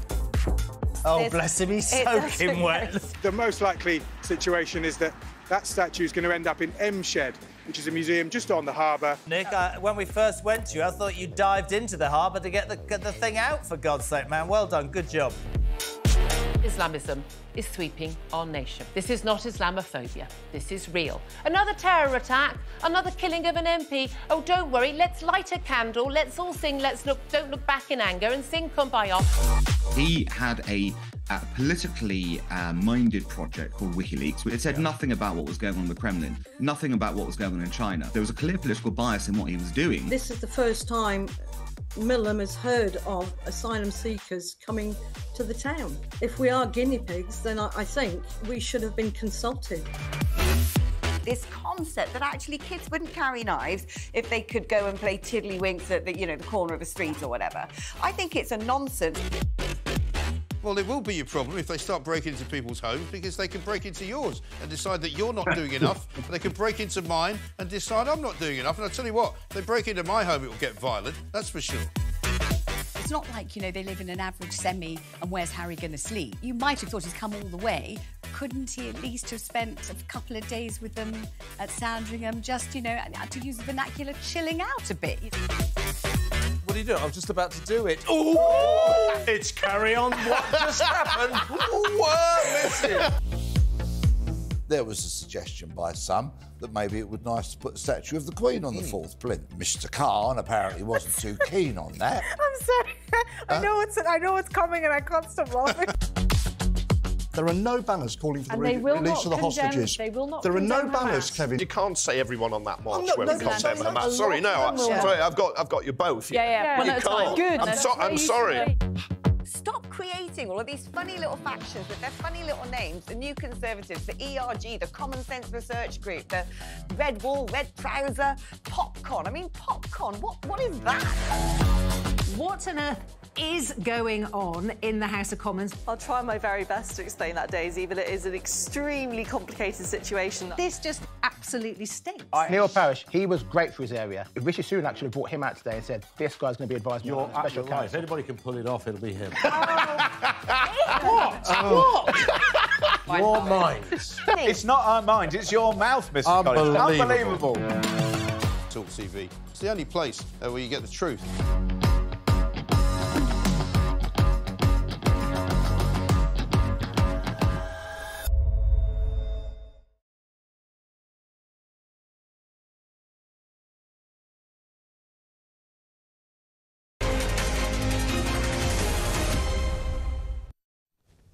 Hi, good afternoon. It's Petrie here with you until 4 o'clock. And we've been talking about the loans that you may have got to buy your car and that you may well have been missold. Have you found that you were missold? Basically, the dealers could exaggerate the interest rate to whatever they thought you could pay with full knowledge of the banks. So I literally can't believe that that was a thing, but it was a thing. It's now illegal, but it was a thing. So the banks, quite rightly, are having to put money aside. Lloyds particularly has put aside £450 million, although it could be as much as £2 billion in mis-selling. So give me a call if you think you were one of those people who was missold. 0344 499 1000. We're also still talking about MPs having to have security and having to have bodyguards and chauffeur-driven cars that we're paying for, by the way, because they don't feel safe. They don't feel that they can go about their daily lives without threat of violence against them. So give me a call about that as well. Now, though, are you man enough to admit that you wear makeup? Are you? Nothing wrong with it. Makeup is the best thing that was ever invented. I'm always said thank goodness for makeup. Otherwise, my career would only be radio, and it would have been my entire career. So, thank goodness for makeup. Do you ever wear it? Is this something that only young men, Gen Z, wear?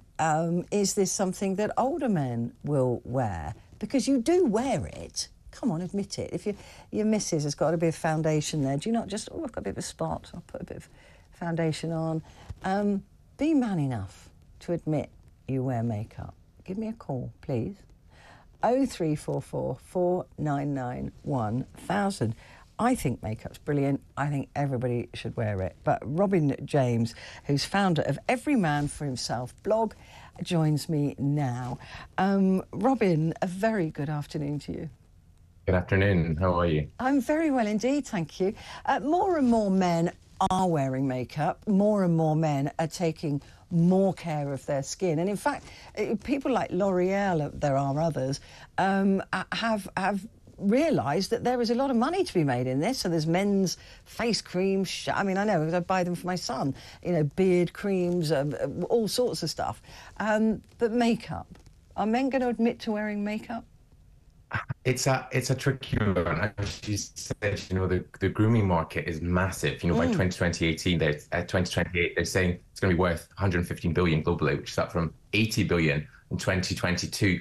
And makeup is just one part of that market. But as men now have more choices and more things that they can experiment in, makeup is starting to come in. I mean, I see it through my channel, Man for Himself, on YouTube, and also from my blog. You know, guys are exploring these things and seeing what's out there. Also, as you're showing, you know, these pictures, Obate is a new brand, and they're really capitalizing on guys who are up for trying things. But admitting to makeup, I think, is a completely different thing. There's two camps. One's where guys want to kind of conceal and make the most of what they have, and other guys who might be using it as a sort of creative outlet. I think looking at the sort of concealing and boosting what you have, the whole point of that is that you don't see it. So it is a case of maybe not admitting to it. Yeah, it is an interesting one, because I've got a disproportionately large number of gay male friends. I mean, it's ridiculous, and some of those will wear makeup. I mean, there's one of them, Timmy, who I always say, fancy putting some makeup on, dear, because it's like this thick. But he doesn't care, right? He's going, yes, but I look beautiful, and he does, right? But that's not to feminise himself. That is just an over application of makeup. But I do know that other men will use clear mascara. I can see it, right? It's not invisible, and I think, well, why not? And surely men, it's not if you use it to feminise yourself, that's absolutely fine. But if you just use it to, like you say, improve on what you have, then why is there such shame around it? Yeah, I mean, gay or straight. I mean, if you're a straight man, you want to feminise yourself, whatever that looks like. Yeah. Then go for it. I think sexuality really doesn't have anything to do with makeup or skincare. You know, we all have skin. But kind of just having, again, the options and the choices. We are living in a world where men can do as they please and be whoever they want to. So makeup can just be a tiny part of that. I think it's interesting, you know, in shaving, we all get those little sort of red nicks on our neck. Using something which is counteractive, like something that is, I've got here, like green, will just go against that red. Whereas, you know, some guys will be using mascara, or they will be using, you know, heavy foundation or concealer. But yeah, it's great to have the option. But is it in the buying of it because people, I suppose you can buy it online now, right? But is it in the buying of it? And I do notice that the companies that are making male makeup, that the kind of masculine style wrapping or products or whatever. I mean, it's all a bit weird to me, to masculine and feminine, but they will try and go, no, it's masculine to buy this stuff. Yeah, I mean, we've seen that. You know, Tom Ford Beauty did a whole men's makeup line, Boy de Chanel, and they've all been in this sort of like black packaging. I mean, they've got some here, like war paint. It's all this sort of hyper masculine. The new one, Obate, is in this silver. So they are they're the same products within it. You know, if you look at sort of products that are marketed towards women, it's really the same stuff in there, but they're just in these real sort of like industrial packages.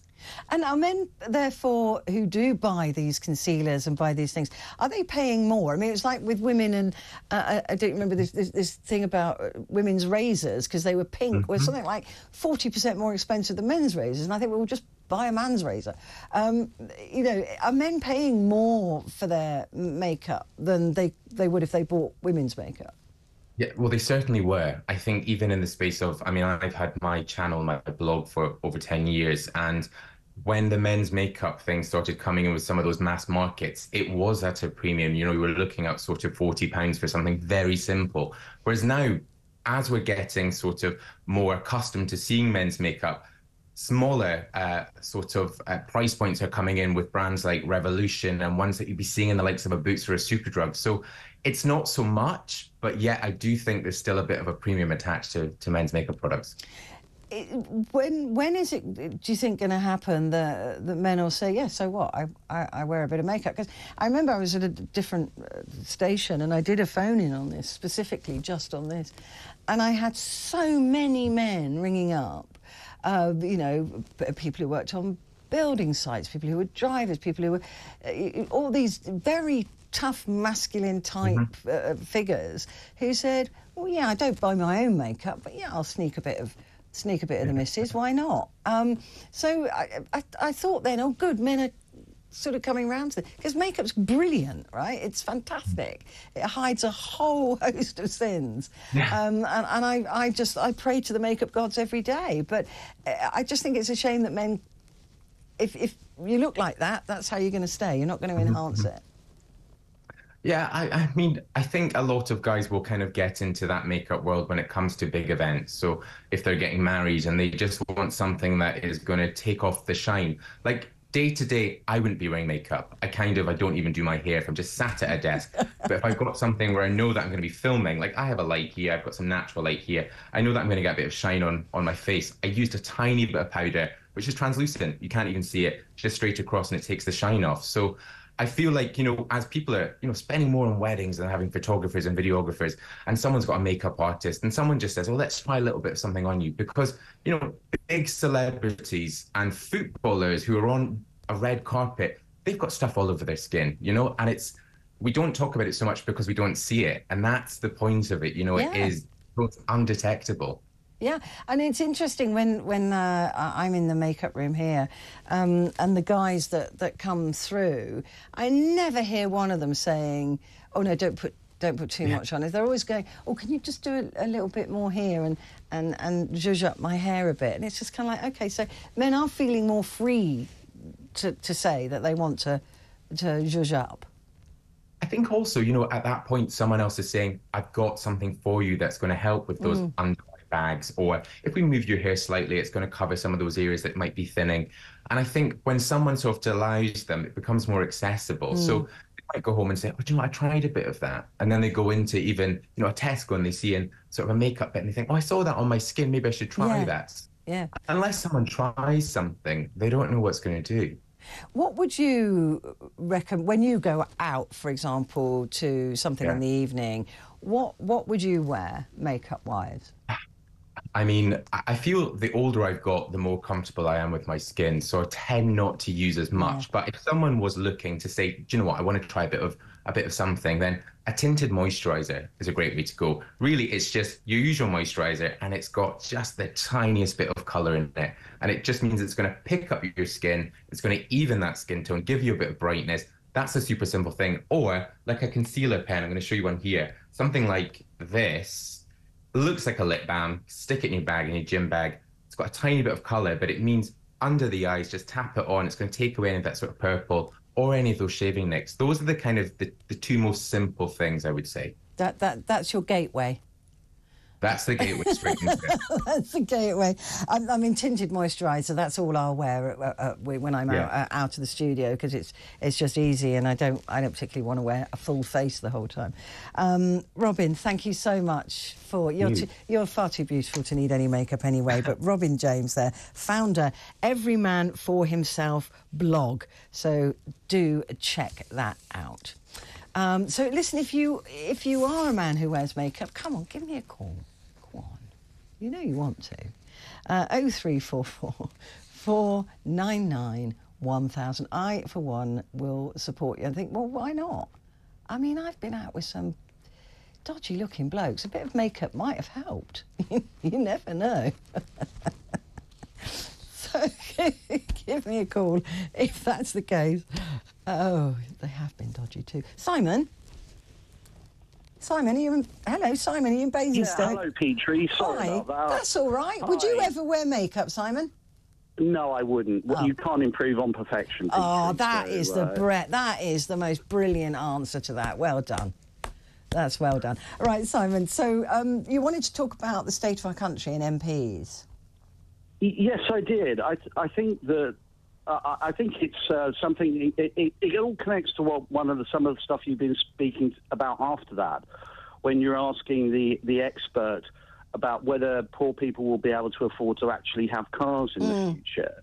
We're literally seeing an ongoing decline in our living standards, not just in the UK, throughout the West. And you also talked about populism. I always thought populism was a good thing in a democracy. It's what the people want, not the elite that run a country.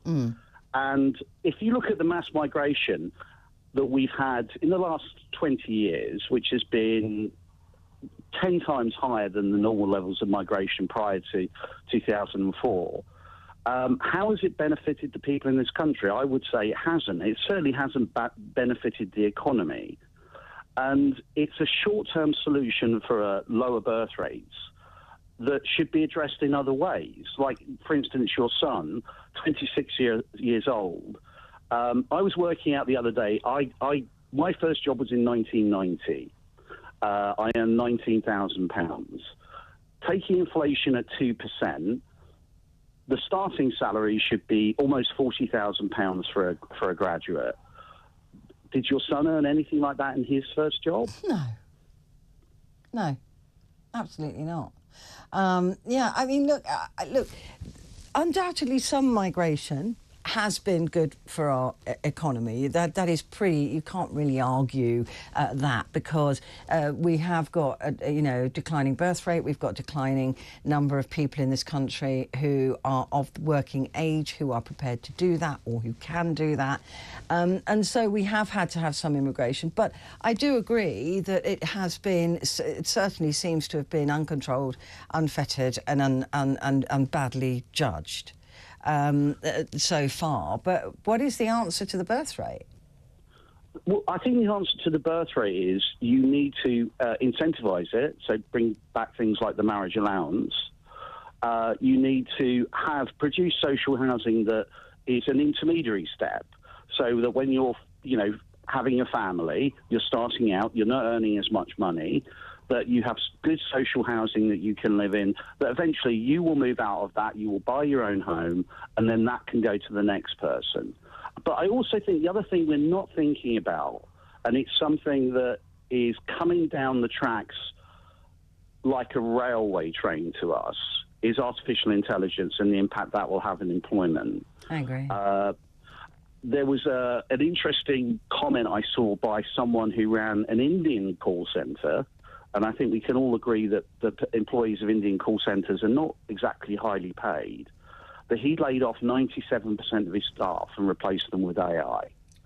So how many jobs will, in 20 years' time, how many jobs will there be for all these current migrants to do when they're in their 30s and 40s? This is a question I keep asking people about AI is, what is the impact? And they keep saying to me, yeah, but, that we'll just have different jobs. There'll be jobs for people who, support the AI. And you're just thinking, well, that's only going to last so long.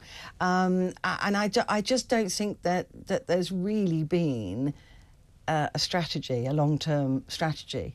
And I don't think that anybody is thinking about it, OK? There isn't, and to be honest, the people who will be affected, it probably won't be people like you, because people probably won't want to listen to an AI on a radio talk show, but it will be lawyers, it will be doctors.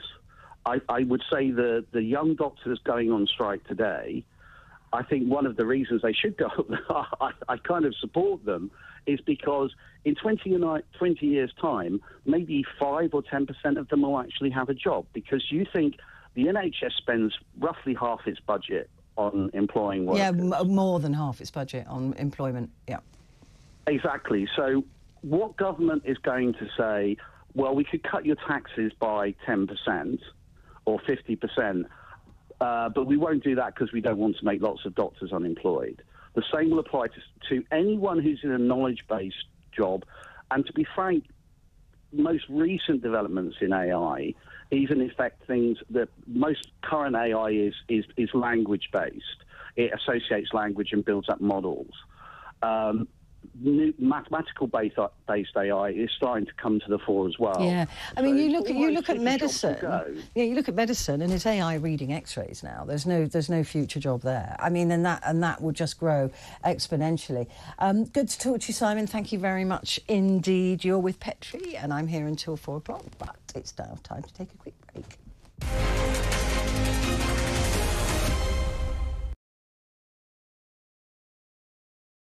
Hey, very good morning to you. Thanks for joining us. You're with talkTV, on radio, online. And we're on your smart speaker. Oh, bless him, he's soaking wet. The most likely situation is that statue is going to end up in M-Shed, which is a museum just on the harbour. Nick, when we first went to you, I thought you dived into the harbour to get the thing out, for God's sake, man. Well done, good job. Islamism is sweeping our nation. This is not Islamophobia. This is real. Another terror attack, another killing of an MP. Oh, don't worry, let's light a candle, let's all sing Don't Look Back in Anger and sing Kumbaya. He had a politically minded project called WikiLeaks. It said nothing about what was going on in the Kremlin, nothing about what was going on in China. There was a clear political bias in what he was doing. This is the first time Milam has heard of asylum seekers coming to the town. If we are guinea pigs, then I think we should have been consulted. This concept that actually kids wouldn't carry knives if they could go and play tiddlywinks at the corner of a street or whatever. I think it's a nonsense. Well, it will be your problem if they start breaking into people's homes, because they can break into yours and decide that you're not doing enough. They can break into mine and decide I'm not doing enough. And I'll tell you what, if they break into my home, it will get violent, that's for sure. It's not like, they live in an average semi and where's Harry going to sleep? You might have thought he's come all the way. Couldn't he at least have spent a couple of days with them at Sandringham, just, to use the vernacular, chilling out a bit? What are you doing? I was just about to do it. Ooh! It's Carry On. What just happened? Whoa, missing. There was a suggestion by some that maybe it would be nice to put a statue of the Queen on the fourth plinth. Mr. Khan apparently wasn't too keen on that. I'm sorry. I know it's coming and I can't stop laughing. There are no banners calling for the release of the hostages. There are no banners, Kevin. You can't say everyone on that march went and condemn Hamas. Sorry, no, sorry, I've got you both. Yeah. Well, you can't. Good. I'm sorry. Stop creating all of these funny little factions with their funny little names. The New Conservatives, the ERG, the Common Sense Research Group, the Red Wall, Red Trouser, Popcorn. I mean, popcorn, what is that? What on earth is going on in the House of Commons? I'll try my very best to explain that, Daisy, but it is an extremely complicated situation. This just absolutely stinks. Neil Parish, he was great for his area. If Rishi Sunak should have brought him out today and said, this guy's going to be advised by a special counsel. If anybody can pull it off, it'll be him. What? Your minds. It's not our minds, it's your mouth, Mr. Collins. Unbelievable. talkTV. It's the only place where you get the truth.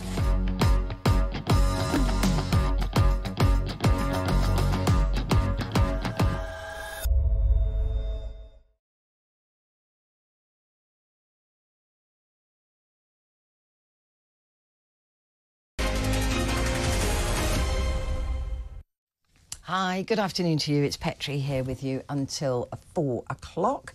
We've been talking about MPs and how they now are so fearful of their safety that you and I, have had to pay for them to have close protection officers and chauffeur-driven cars to keep them safe. So I'm wondering what you think the state of democracy is or can be if MPs are too terrified to speak to their conscience. So give me a call on that, 0344 499 1000. I also want to hear from you if you think you were missold your car loan, because if you do think you were missold your car loan, you could be getting thousands of pounds in compensation. So give me a call about, not that I know, and I can't, if you phone me and say, can I have compensation, I'm not going to be able to give it to you, but we can have a conversation about it. In the meantime, spiking is now an epidemic in this country. That is the sort of illegal drugging of a stranger or somebody you know. It's difficult to know how prevalent the practice is because few victims ever report the incidents to the police because they feel ashamed or they feel guilty or they don't know where it happened or they don't know what happened. In 2022 to 23, the Police Chiefs Council registered 6,732 spiking incidents. 4,643 were administered by drink, and this is horrifying, 957 by needle. So to be injected with this drug. The YouGov poll says 11% of women have been spiked and 6% of men. This is an outrage. I was talking to one of my team for the show that I do in the evening. I do 10 till 1. So if you want to, Monday, Tuesday, Wednesday, on this channel. And she said that she and her friends wear a leather jacket when they go to a concert or to something like that because they fear a needle being shoved into their arm. I mean, that is shocking. She's 22 years old and she's got to consider, oh, I know, I'll wear a leather jacket to that so I can't get spiked. Let's now turn to Dawn Dines, who's from Stamp Out Spiking. Dawn, good afternoon to you. Thank you very much indeed for joining me. These numbers and percentages are horrific. They are horrific. And to be honest with you, with those stats that you've just quoted from the National Chief Crime Council, they are just a tip of the iceberg, because when we actually done our own survey here at Stamp Out Spiking, over 97% of victims didn't actually report getting spiked to the police. And like you say, it's a bit, they're ashamed, they're embarrassed, and they just, and to be honest with you, when these drugs go out of your system, you're very confused. You don't, somebody's actually poisoned you. That's what's actually happening on our streets. And the shocking, I mean, I don't know, where would they be getting? Are these drugs easy to get hold of? Obviously, we don't want to give anybody any ideas, but are these drugs particularly easy to get hold of?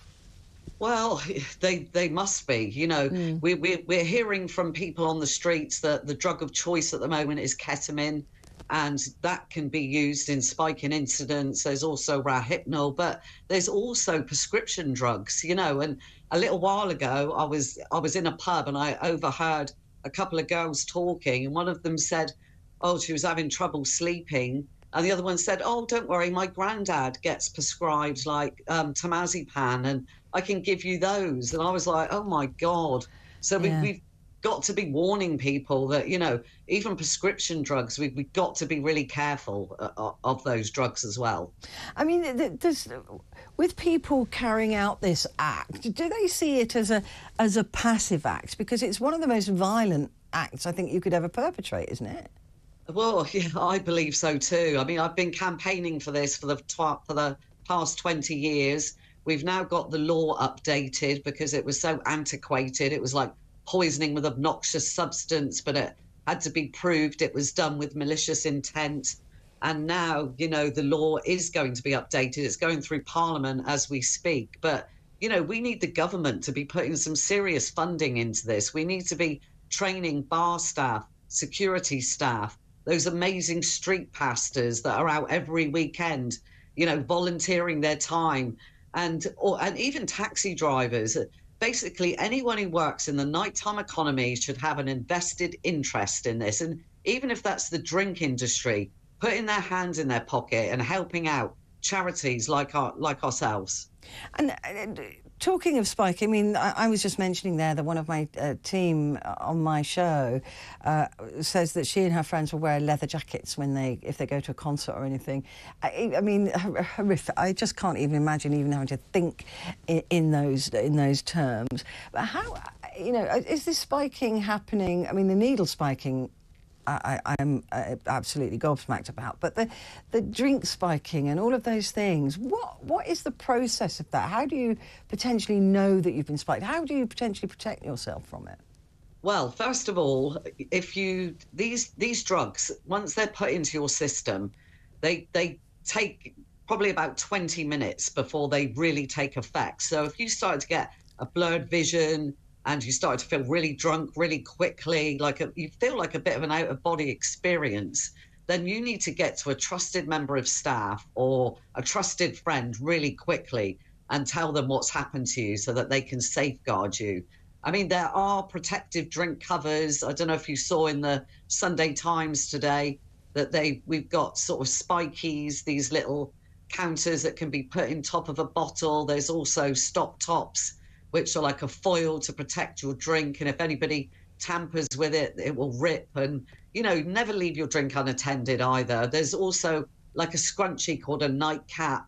And I think the more bars that suddenly start taking on this training, like we need these big corporates like Wetherspoons and you know, all those other massive corporate companies, they need to be training all of their staff on spiking issues. And with the new legislation which is coming in from the Home Secretary, it's going to be now sort of mandatory by the end of this year for people who work in the Security Industries Authority to have some sort of form of training on spiking issues, because these are the key people that are going to be keeping us safe. Yeah, when we're all out the partying. guys on security, you know, they are brilliant. Actually, if you're ever in any trouble, the thing with the spiking, though, I always imagine that somebody who is going to carry out this act is like a hyena looking at a pack of antelope, and they'll be looking for the weak one at the back, or the one that is slightly more separated from the others. They're not necessarily going to go for the you know, the confident person with close friends around them. Well, we say that, but you know, we've had so many. You imagine, I love that analogy as well, because that's exactly what it is. People are out praying and looking for the weak link, but you know, the reports that we've had, we even had a report today, I don't know if you've seen it, from Kate McGann, who said that she was spiked as well, and she was out with a group of friends. Now, I always try and look at the person who's doing this, the perpetrator. So if somebody is going out and they're doing this and they spiked like a couple of people, one goes off to the toilet, the other one goes off towards the exit, and then they can take you off, because as I said earlier, these date rape drugs, you can't put up a fight. You become compliant, and then you're left with no memory what's happened to you. So it's very serious. It really is. And it's about time that, like I said, that the government are going to start backing charities and getting this training out there, because it's imperative. It really is. And it's also, I understand, drugs are being used in this way to make people compliant to being robbed. They'll be walked to a cash machine and told to empty their account. They do it willingly, or at least, you know, because of the drug. And people are being just left wandering the streets with no knowledge of what they've done, and they've just willingly handed over all of their bank account. Yeah, but I mean, I got contacted recently by a mum, and her son was out in London, and that exactly the same thing happened. He was drugged in a pub, taken off, and now he can't even claim his money back. So it's, you know, that this is happening for robbery, it's happening for sexual assault, and even bribery. We heard a few years ago from Andrew Castle, and he said that a lady spiked him and got him into a taxi, and he just managed to undo the window of the taxi and got some fresh air and got the taxi driver to let her go. And then a few years later, he saw that she was actually spiking men and bribing them. So this isn't just happening, you know, everyone assumes it's men doing it to women. No, it's men as well that it's happening to. Well, how do you, I mean, OK, so that we've talked about, you know, having to cover your drink, never leaving your drink alone. But what else should you do if you're out with a small group of friends? What is the best way to proceed to make sure that you all get home safely?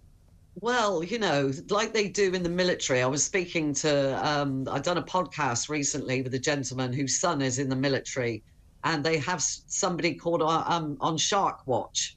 So that's having someone who's sober that goes out with you, that looks out for you all. You know, there's some different apps now. There's like the Holly Guard app, which we recommend for people to look at and use.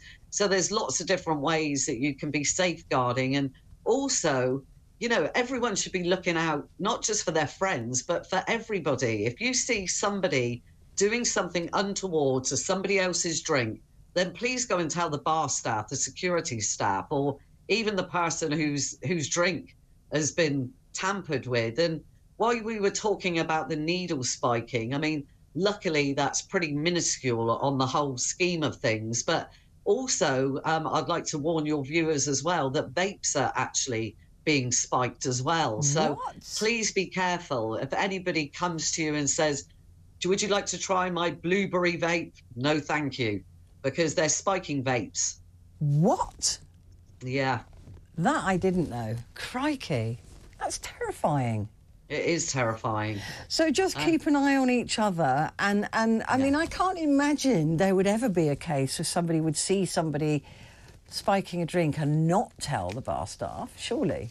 Well, you'd like to think so, wouldn't you? You really would, yeah. These people who are doing this, I've been talking to you know, psychologists, criminologists, toxicologists, and we've been trying to work out that there's this real grey area, and this is where we've got a big survey on at the moment. So if anybody who's been affected by spiking, if you could go to our website at Stamp Out Spiking, because we're trying to find out, like, where we're letting people down on the victim's journey. So when you've actually been spiked and you're out, what happens to you? Why are we not gaining convictions? And time again, it's so prevalent that, you know, the testing. So if you and I went out tonight and one of us got spiked and we went straight to the hospital, they would not test us to see what drug was in our system, because they believe that is the police's job. The police are under-resourced. They can't get there on time. Some of these date rape drugs can go out of your system as quick as 6 hours. So we've got a little chance to be able to gain that toxicology report. So really, it's urgently needed. For me, I need to be seeing the police and I need to be seeing the NHS in the same room, working out some strategy that we can actually get this testing done in time so we can start gaining convictions. And that then gives us the power back, doesn't it? Having had it taken away from us so ruthlessly, at least then we've got a little bit of power back. Yeah, exactly. And, you know, I believe that getting all those right people in the room, I mean, we had all this rapid testing for COVID. We've just been through all of that, all of us together. So why can't we have the same sort of thing? I've got hospitals and toxicologists that are waiting to do this, you know. No, it's a good question. We just need the government. Yeah, we just need the backing for that. Dawn, thank you so much. Pleasure talking to you. Dawn Dines there, Stamp Out Spiking. I shall never taste anybody's vape ever again. Look, stay where you are. There's so much more conversation to come and so much more of you.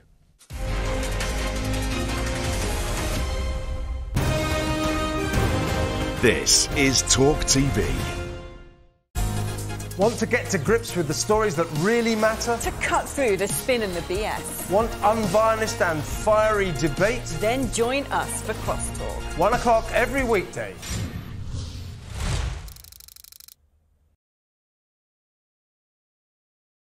Hey, very good morning to you. Thanks for joining us. You're with talkTV, on TV, on radio, online. And we're on your smart speaking. Oh, bless him, he's soaking wet. The most likely situation is that statue is going to end up in M Shed, which is a museum just on the harbour. Nick, when we first went to you, I thought you dived into the harbour to get the thing out, for God's sake, man. Well done, good job. Islamism is sweeping our nation. This is not Islamophobia. This is real. Another terror attack, another killing of an MP. Oh, don't worry, let's light a candle, let's all sing Don't Look Back in Anger and sing Kumbaya. He had a politically minded project called WikiLeaks, which said nothing about what was going on in the Kremlin, nothing about what was going on in China. There was a clear political bias in what he was doing. This is the first time Millam has heard of asylum seekers coming to the town. If we are guinea pigs, then I think we should have been consulted. This concept that actually kids wouldn't carry knives if they could go and play tiddlywinks at the corner of a street or whatever. I think it's a nonsense. Well, it will be your problem if they start breaking into people's homes, because they can break into yours and decide that you're not doing enough. They can break into mine and decide I'm not doing enough. And I'll tell you what, if they break into my home, it will get violent, that's for sure.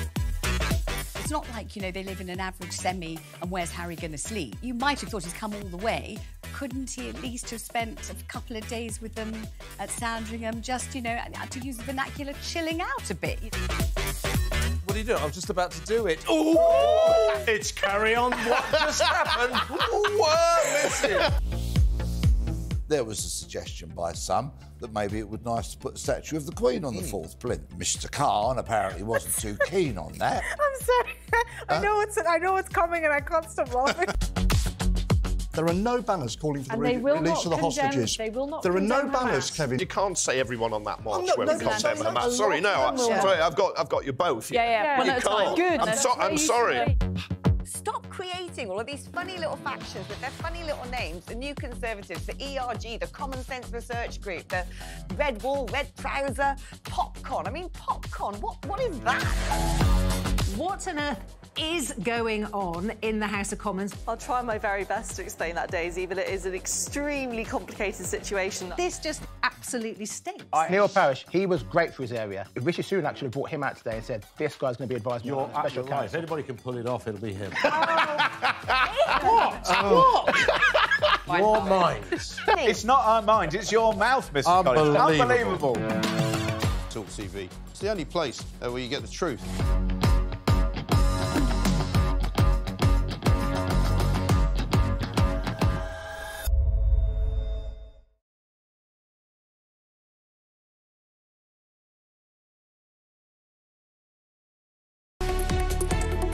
Look, I'm getting ready for my new primetime show on talkTV and radio, 7 o'clock Saturday night, James Whale Unleash. I don't need you coming in here, following me around with a gun. I'm so sorry about this. Saturdays at 7 on talkTV.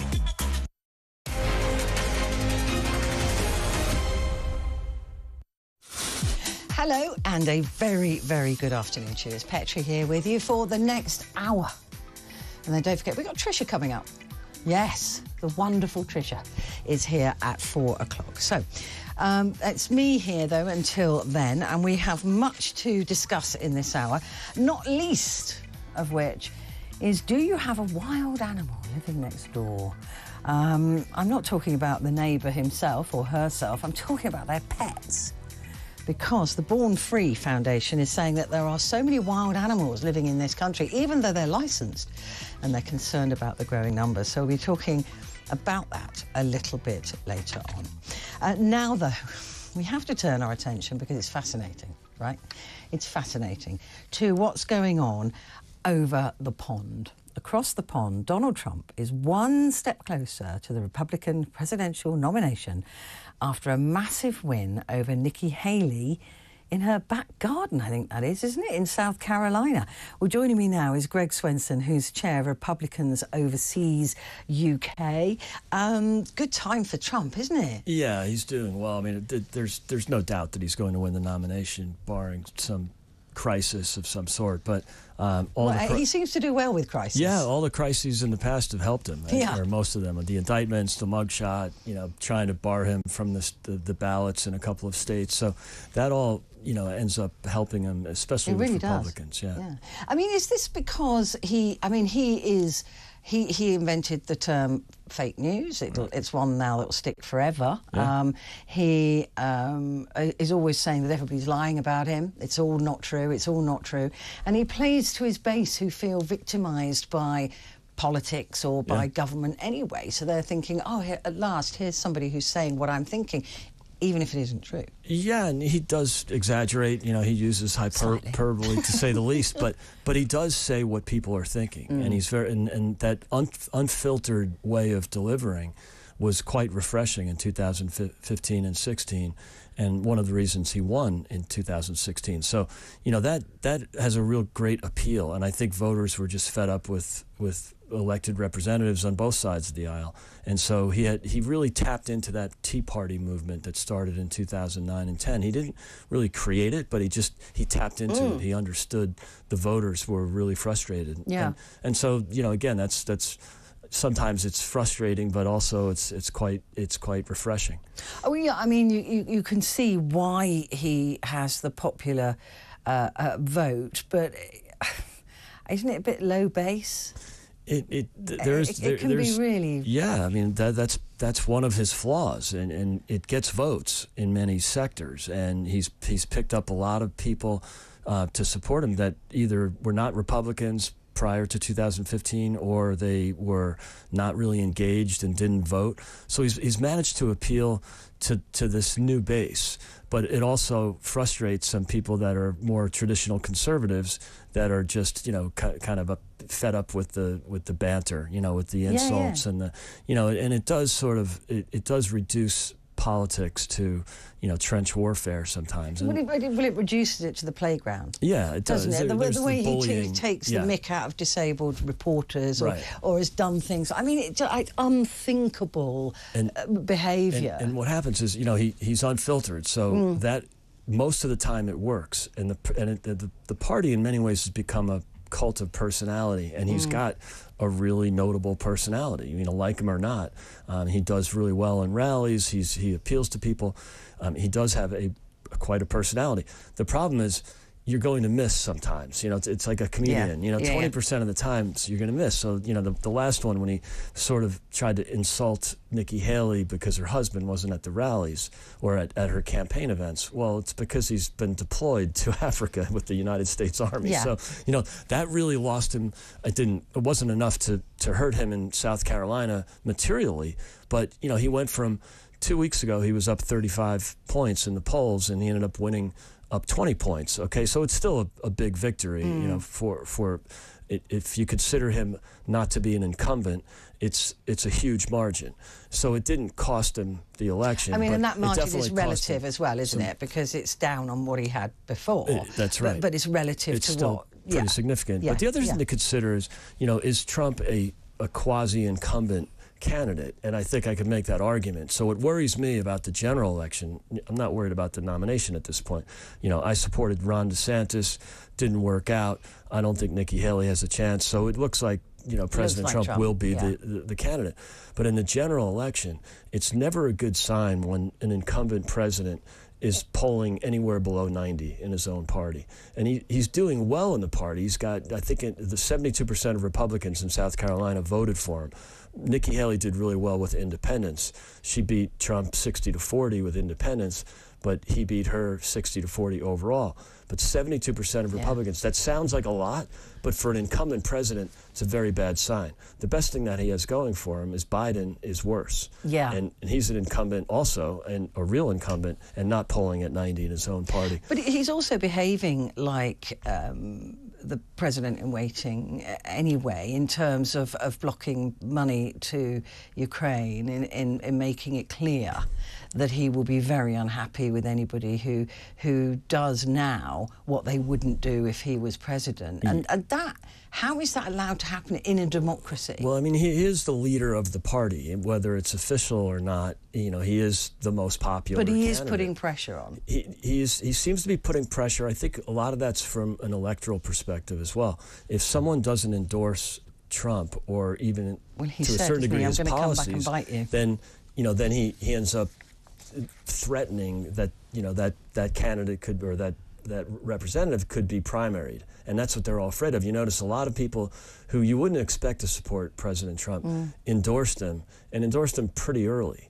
And that, I think, is the power that he has in the party. Well, because he's like a thug. He's promising ultimate and absolute revenge. I mean, when do you hear that's not presidential language? That's not even statesman language. And I think what he should be doing is try to pick up those voters who were maybe Trumpers, not never Trumpers, but maybe Trumpers. And that's a lot of Nikki Haley's support. What he should be doing is reaching out and trying to develop a coalition in the party. So there's a risk that he runs into trouble in the general election, because if, you know, I saw a poll coming out of South Carolina, it said 36% that had voted would not vote for him if he had a conviction. Now, I don't know that 36 number is realistic. It might have just been. I've seen elections in America where a donkey has been elected. Yeah, well, yeah, that happens. It's called democracy. But, you know, I mean, a literal donkey. But even if he gets, even if 10% of Republicans don't vote for him because he has a conviction on one of these indictments, that's a really big number. And that could have an effect, especially if he doesn't reach out to independents and to moderates. Yeah, and there's a good chance that he will be in one or two of these cases. He's got so many cases against him. I mean, I could make an argument, it's just a longer conversation, but I do think a lot of these indictments are really baseless, but it doesn't matter. He's got a really hostile jury pool in Washington and in New York City. And so, you know, he could definitely have a conviction or two or several. And so, you know, they might get overturned on appeal. You know, I could, again, make an argument. Can he pardon himself? It would be unprecedented. There's no statute in place, because it's just never happened. But in theory, yes. Yeah, in theory, he could get to be president and say, right, he wouldn't be able to pardon himself on some of the state and local. No. You know, so, you know, I think, you know, I could make even though I didn't support Trump in this whole primary process, I could make a really good argument that the justice system has been weaponized. I mean, the only one that's got any merit of the four big indictments is the document case. If you just looked at the letter of the law, like, did he break some rules? Yes. Well, in New York, I mean, it's reasonable to say that he exaggerated his wealth. Yeah. And I mean, come on. It was a civil case. Yeah, they couldn't they couldn't make a criminal case out of it, so they did a civil case. I mean, yeah, if you really wanted to stick to, of course, you know, like most real estate developers do, and there's, you know, the Deutsche But we Bank, still haven't seen his taxes, have we? We still haven't seen his tax returns. No, they were released. He didn't release them himself, but they were hacked. Because he's going to have to release them again, isn't he? He doesn't have to, but someone from the New York Times will hack into the system. Yeah. You know, and so look, but I could make the argument that those cases were really frivolous, but it doesn't matter. You know, if the documents case, there is some merit to that one, but you have to look at it in the context of Biden's document case. Yeah, I was just going to say. And if you try to treat them equally, both would be breaking the law, both would be indicted and convicted. But I don't know that that's a good idea, because if you do it to Trump, you have to do it to Biden. The thing I want to talk about with Trump, I mean, we'll get to the NATO thing if we can, but it's been talked about a lot. But who is going to be his running mate? I mean, because, and it's the same true of Biden, in a sense, that their running mate, the number two, has never been more important. Biden's age, Trump's age. Right. That is I mean, the vice president could very likely be the president of the United States. That's right. But nobody seems to be discussing that or even saying, look, I've chosen this person because if I don't make it, I need to trust that this person can run the U.S. No doubt, and I think that makes Trump's decision really important. Really? And you know, there's a list. You know, it's probably a short list, 6 to 10. Doesn't mean that he'd be sensible to take Nikki Haley if she'd go. That would be sensible from an electoral perspective. Yeah. In other words, you know, she could draw more independents and moderates, expand the coalition. The problem is, I think Republicans would be really disappointed, especially the because Trumpian. She's a woman. No, not at all. But because I think there's several women that are on the short list.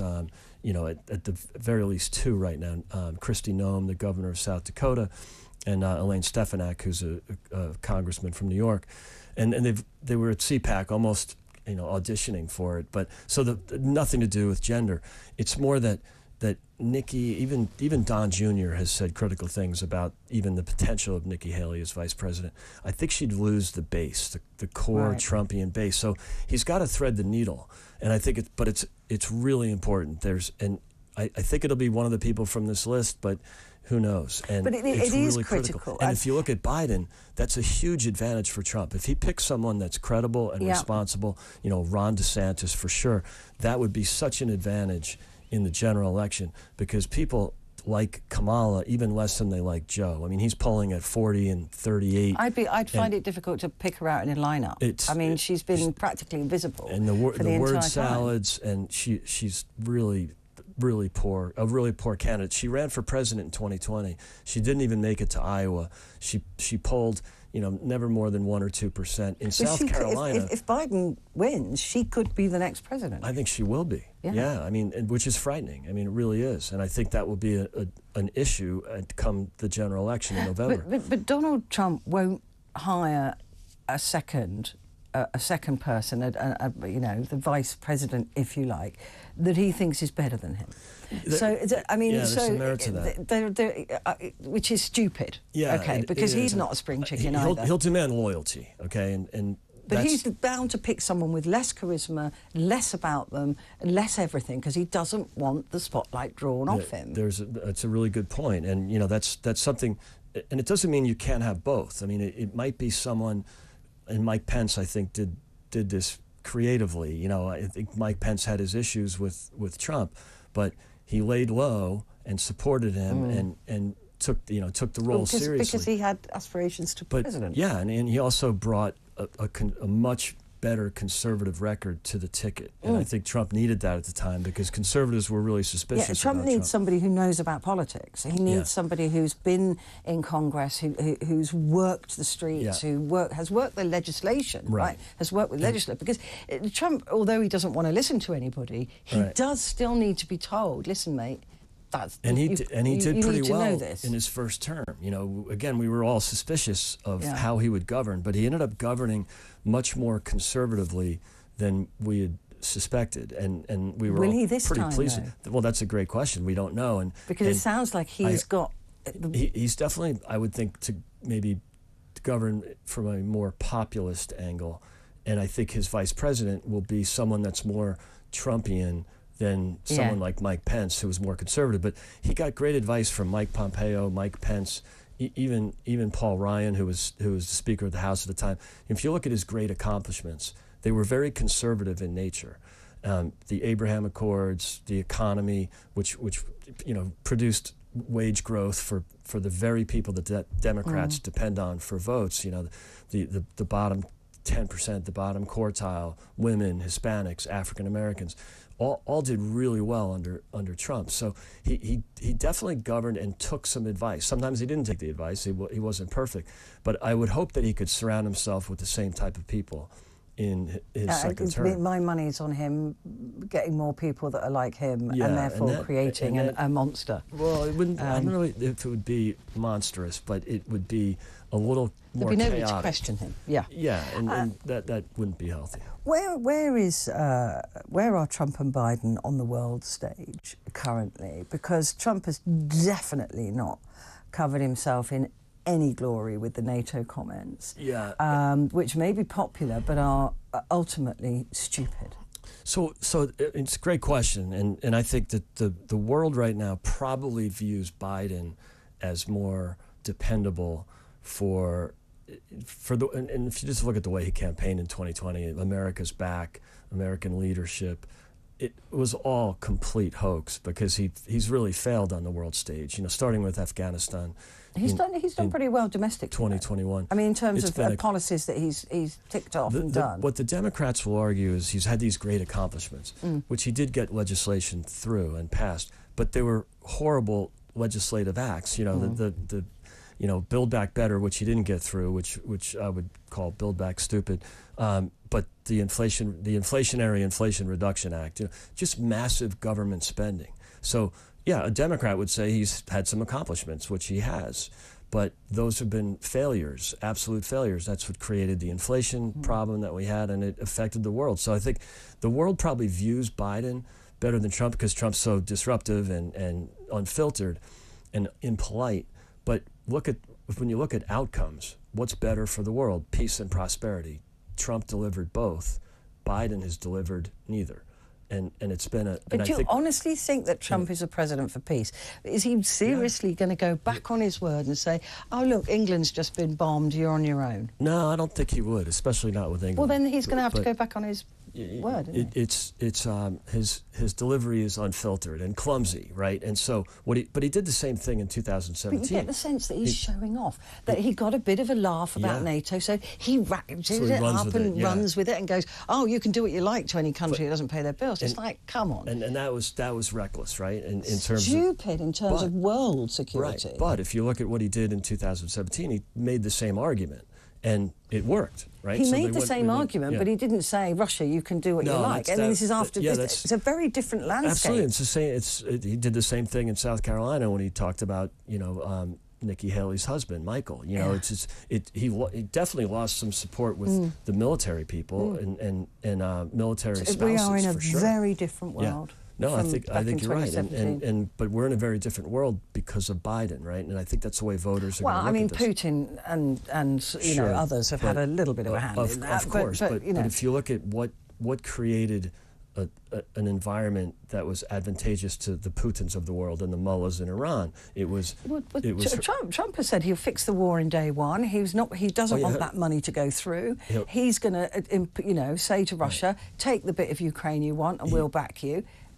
That's not a good leading policy either. Yeah, a lot of, like I said, his remarks are often clumsy and egotistical and sometimes unfortunate. But sometimes they're stupid, right? But look at what he does. And so it took office in 2017. Obama and Biden had been shipping, ready-to-eat meals and blankets to an airbase, a U.S. airbase in Poland, and then trucking it in commercial trucks, not American flagged, to Kyiv. And so, yes, supporting Ukraine, but with non-lethal material. And then Trump comes in, and it's Javelin missiles day one. And so, Except he's responsible for holding back this $60 billion package. Right now, it looks like an easy flip the switch. Biden could, I don't know why he doesn't do this. If they asked me to advise him, I could give him great advice. He could win on the Ukraine package by enforcing the laws on the border.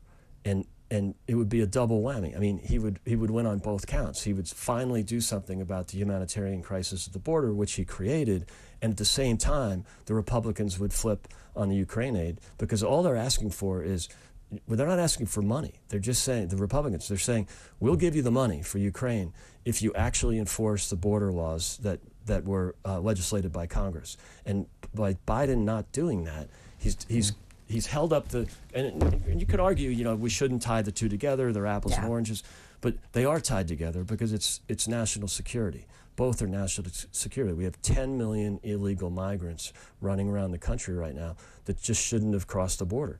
And Biden opened the border.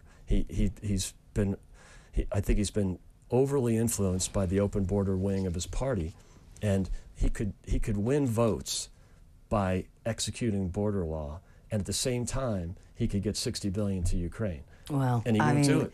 Let's hope he picks up your phone, your call. Greg, thank you. It's been a pleasure talking to you. Thanks for having me. Greg Swenson there, Chair of Republicans Overseas UK. Going to take a quick break. Be back in just a moment.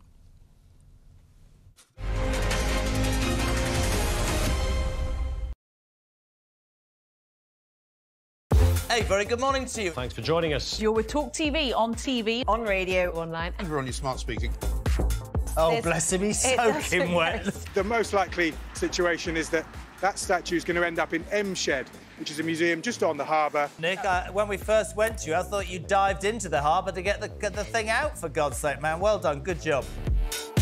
Islamism is sweeping our nation. This is not Islamophobia. This is real. Another terror attack, another killing of an MP. Oh, don't worry, let's light a candle, let's all sing, don't look back in anger and sing Kumbaya.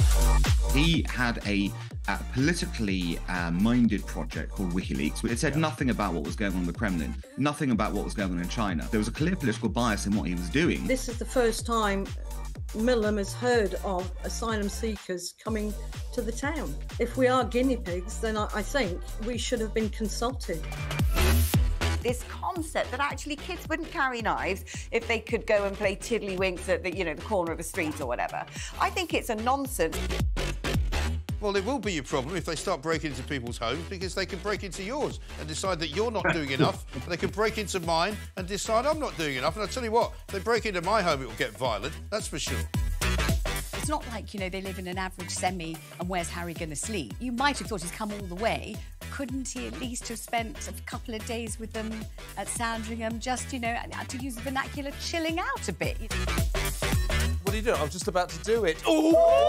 It's carry on. What just happened? Whoa, missing.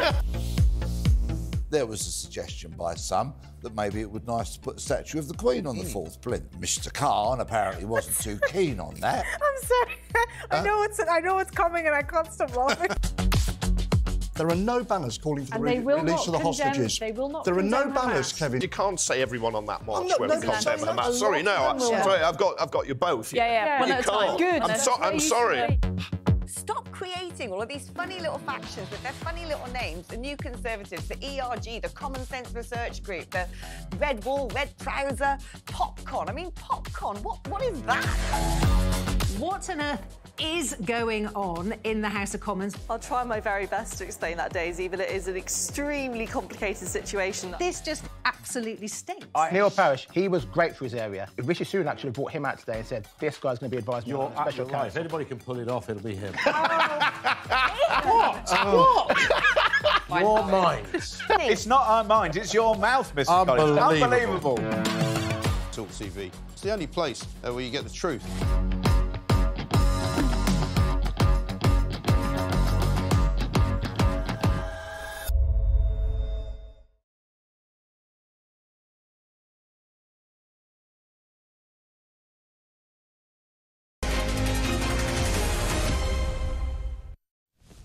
Hello and a very good afternoon to you. It's Petrie here with you for the next half an hour, and then the fantastic Trisha will be with you to take you through your drive time this afternoon. Now, wild animals next door. If you thought that the cat living next to you was the wildest thing ever, you would be wrong unless you're my neighbour. Because my cat, she's always coming back with torn ears and a bloody nose. She's obviously been fighting, and I don't know what she's been fighting, but she fights everything. And then she comes home, she hates women, she only likes men, and when my friends come round, she'll sit on their lap and then just bite them for no particular reason whatsoever. So there's something quite wrong about Miss Edith, although she's very beautiful, and that's the problem. But what about proper wild animals that might live next door to you? Do you have a neighbour with a snake or a cougar or a crocodile? Yeah, they do exist, and they do live in British homes. Shocking research has revealed that there are over 2,700 dangerous animals being kept as pets in the UK. Now, my understanding is that they do have a licence, but there are cheetahs in Cheshire, to Cayman crocodiles in Kent. And there are exotic deadly animals lurking in almost every corner of the UK. There could be lions. I kept saying earlier, lions and tigers and bears, oh my. What are these animals doing as pets? Surely that's not right. So we decided to talk to Dr. Mark Jones, who's Head of Policy at Born Free. Hi, it's good to talk to you. Good afternoon. Good afternoon. It's hard to imagine that somebody wants to live with a crocodile. It certainly is. I mean, the motivation, the reasons why people might want to get hold of some of these wild animals is, I must admit, completely beyond my comprehension. But I work for the Born Free Foundation, and at Born Free we've been campaigning for decades for greater protection for wild animals from the exotic pet trade. And over recent years, we've been monitoring the number of animals being kept under what are called dangerous wild animal licenses. These are animals that are listed and considered to be dangerous under something called the Dangerous Wild Animals Act. So you have to have a license to keep them. And as you've said, in 2023, local authorities issued licenses for more than 2,700 of these dangerous wild animals across Britain. And they included around 200 large and small wild cats, everything from lions to cheetahs, lots of what are called servals, which are kind of medium-sized African wild cats, and savannah cats, which have become very popular, which are crosses between wild cats and domestic cats. But they also included 250-odd primates, something like 400 venomous snakes, and 90 crocodilians. That's crocodiles, alligators, and caimans. Now, when it was enacted back in the 1970s, the Dangerous Wild Animals Act was supposed to make the keeping of these kinds of animals what they called at the time in Parliament a wholly exceptional experience. But in our view, it's clearly failing to do this, you know, with the figures that we've dug up. And in this day and age, it seems unbelievable that so many dangerous wild animals continue to be legally kept in people's homes and gardens and on small holdings across Britain. So it never comes as a surprise to you then when you hear about the beast of the moors or whatever, then somebody say, I've seen something that looks like a big cat. You're not surprised then, because it probably is. Well, it could be, because there are circumstances where these animals do escape, or sometimes they're deliberately released or whatever.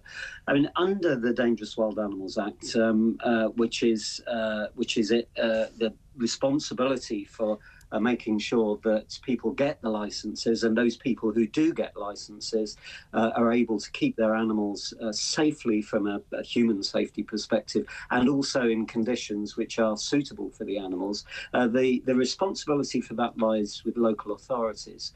But as we all know, local authorities, are really stretched. And at best, the level of resources and expertise that local authorities are able to put into making sure that these animals are kept safely and appropriately, it probably varies enormously across the country.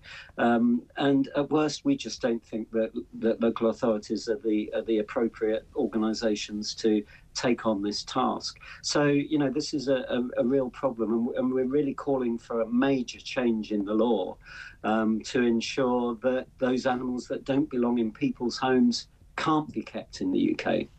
I mean, we've seen much recently, haven't we, about the XL bullies and these dogs being kept inappropriately in small flats, in high-rise blocks, and they maybe need more exercise than people are giving them.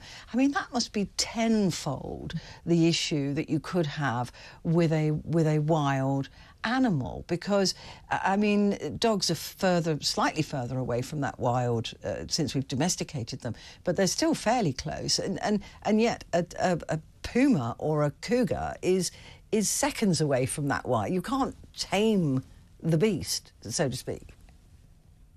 Well, it's really important to remember that what we're talking about here are wild animals. As you said, they haven't been domesticated for generations like our traditional companion animals like dogs and cats. So they're unpredictable. And they also, many of them have really complex physical, psychological, behavioural, environmental and social needs that you simply can't meet in a house in suburbia in the UK or in someone's backyard. And as a result, these animals do typically suffer when they're kept as pets, which, as well as being devastating for the animals concerned, can also make them even more unpredictable and potentially more dangerous to their owners and other people who they might come into contact with. And people can and do get injured by exotic pets. Bite wounds and scratches can introduce venoms or become infected. Well, I mean, or even worse, there was that case in America, wasn't there, about the woman who kept primates and at one time just tore her face off, literally. I mean, they were her beloved children, in inverted commas, and they just flipped on her. Exactly. So, you know, injuries are common. They're probably much more common than we know because they're probably very much underreported. But these are wild animals and they can be dangerous. And they can be dangerous not just to the people who keep them, but anyone else who might come into contact with them. And bear in mind that people can also contract diseases from exotic animals. Most reptiles carry salmonella bacteria, which can result in serious gastrointestinal problems in humans. And some birds carry bacteria which can result in respiratory diseases. And there's always a chance that an exotic pet, like a primate, could be a carrier of a serious viral infection that could potentially spread among people. So, you know, we certainly think that this situation needs to be reformed. What is it that encourages people to get are there films, are there cartoons, The Lion King, whatever that they see, and they go, oh, I want one of those. And they're clearly not people who are well educated in looking after, like somebody would be working in a zoo. These are just normal people like you and me, or me at least, who go, oh, I fancy having a puma. Yeah, I mean, sadly, it remains legal to keep pretty much any exotic wild animal as a pet in the UK, subject to the requirement for licences for some, like the ones that we're talking about here. It's so cruel. As I say, you know, what motivates someone to want to keep these animals? I think there's a whole host of factors. People see perhaps influences on social media. They see films, they see cartoons. They think, oh, wouldn't it be lovely to have one of those cute-looking animals from the cartoon? Maybe you know, their children see these things and kind of put a lot of pressure on parents to get hold of certain species of wild animal reptiles and so on as pets. But these animals don't belong in people's homes. They don't make good pets. And I think it's important to realise as well that the figures we've released are just the tip of the iceberg. There are literally hundreds of thousands more exotic wild animals being kept as pets that don't require a licence. And they include some animals like big constrictor snakes and monitor lizards that I think most right-minded people would consider to be fairly dangerous. So this is a much bigger problem than our figures suggest. Where are they getting these creatures from? I mean, you used to be able to go into Harrods and buy a lion, for example. That hasn't been allowed for very many years. I can't imagine there are pet shops that are dealing in cougars and crocodiles. Are these creatures legally bought? I mean, they've obviously been imported. There's also that to consider when you're talking about cruelty. How do these creatures get here to be owned privately in the first place? Well, some are taken from the wild, and that can be a real problem for wild populations, particularly for very rare species or species that are threatened with extinction. And often those kind of rare species, for whatever reason, there's a demand for rare species because they're unusual, because they're rare. Others are bred in captivity, some of them overseas and then imported into the UK. Others may be bred here. Hobbyists, what are called hobbyists, people who keep whatever it is, venomous snakes or spiders or whatever it is, are often in contact with each other. And these days, with so much access to the media and social media through the internet, a lot of the sale and the exchange and information about where these animals can be so it's not always it's not always a legal trade then. No, there's legal trade and there's illegal trade, and there's a real blurring around the edges there. But as I say, in terms of keeping these animals, it does remain legal in the UK to keep almost any exotic animal as a pet, providing you get the proper permits and licenses. And that's something that we're very, very keen to see changed. What do you do if you think you're living next door to a wild, endangered creature and you don't think it's being looked after in the right way? Do you contact the council? Do you contact RSPCA?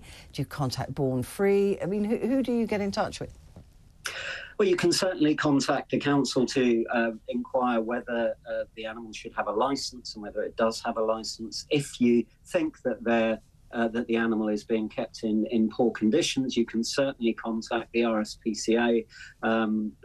People who keep these animals are still subject to the Animal Welfare Act. If you keep any animal in captivity in your home, then you have to, under the law, you have to meet certain basic welfare requirements for that animal. So if they aren't being met, and we would suggest that in many cases with these wild animals, they can never be met. No. But if they're not being met properly, then there may be offences being committed under the Animal Welfare Act. But I think the law isn't really working effectively. So what we're asking for is a complete review, not just of the Dangerous Wild Animals Act, which we've been talking about here, but of the entire legal system that regulates the exotic pet trade. And we believe that what we need is a system where you have a list of animals that are permitted to be kept. And in order to get on that list, the species, you have to be able to show that the species can be kept in conditions which meet all the welfare requirements of the animals concerned. Well, that should be the basic, shouldn't it, for a licence? Absolutely. Absolutely. And that the risks to the health and safety of other animals and people are zero or at least very much minimised, that the trade doesn't in any way threaten wild populations of the species concerned, and also that there's no risk of our native wildlife or wild habitats being compromised or damaged should those animals escape or be released into the wider environment, because that can also be a major problem.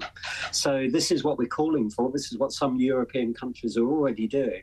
And we think it's high time that these kind of systems were introduced. I mean, it seems absolutely bonkers to me that we're not already there, but there you go. Not for the first time have I been surprised today. Listen, it's great to talk to you. Thank you so much for joining me. Dr. Mark Jones, Head of Policy at Born Free.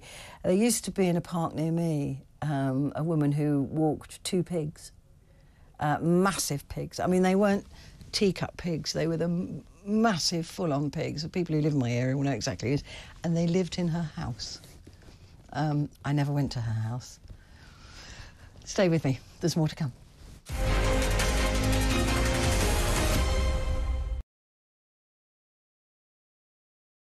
Hey, very good morning to you. Thanks for joining us. You're with talkTV, on TV, on radio, online. And we're on your smart speaking.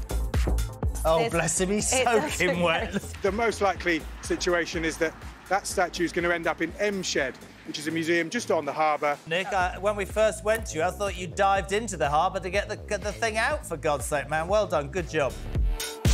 Islamism is sweeping our nation. This is not Islamophobia. This is real. Another terror attack, another killing of an MP. Oh, don't worry, let's light a candle, let's all sing Don't Look Back in Anger and sing Kumbaya. He had a politically minded project called WikiLeaks. It said nothing about what was going on in the Kremlin, nothing about what was going on in China. There was a clear political bias in what he was doing. This is the first time Millam has heard of asylum seekers coming to the town. If we are guinea pigs, then I think we should have been consulted. This concept that actually kids wouldn't carry knives if they could go and play tiddlywinks at the corner of a street or whatever. I think it's a nonsense. Well, it will be your problem if they start breaking into people's homes, because they can break into yours and decide that you're not doing enough. They can break into mine and decide I'm not doing enough. And I tell you what, if they break into my home, it will get violent, that's for sure. It's not like, they live in an average semi and where's Harry going to sleep? You might have thought he's come all the way. Couldn't he at least have spent a couple of days with them at Sandringham, just, to use the vernacular, chilling out a bit? What are you doing? I was just about to do it. Ooh! It's carry on. What just happened? Missing. There was a suggestion by some that maybe it would be nice to put a statue of the Queen on the fourth plinth. Mr. Khan apparently wasn't too keen on that. I'm sorry. I know it's coming and I can't stop laughing. There are no banners calling for the release of the hostages. There are no banners, Kevin. You can't say everyone on that march where we condemn Hamas. Sorry, no, sorry, I've got you both. Yeah. Well, you can't. Good. I'm sorry. Stop creating all of these funny little factions with their funny little names. The New Conservatives, the ERG, the Common Sense Research Group, the Red Wall, Red Trouser, Popcorn. I mean, popcorn, what is that? What on earth is going on in the House of Commons? I'll try my very best to explain that, Daisy, but it is an extremely complicated situation. This just absolutely stinks. Neil Parish, he was great for his area. Rishi Sunak should have brought him out today and said, this guy's going to be advised on a special right. If anybody can pull it off, it'll be him. What? Your minds. It's not our minds, it's your mouth, Mr. Collins. Unbelievable. talkTV. It's the only place where you get the truth.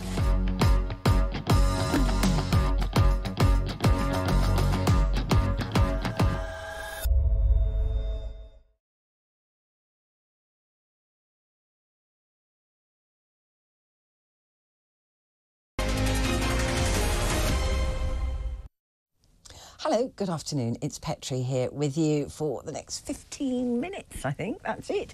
And then it is Trisha, so you're not going to want to go anywhere. We've been talking this afternoon about being a victim of being missold the loan for your car. So you may be in for a big payout if that has happened to you.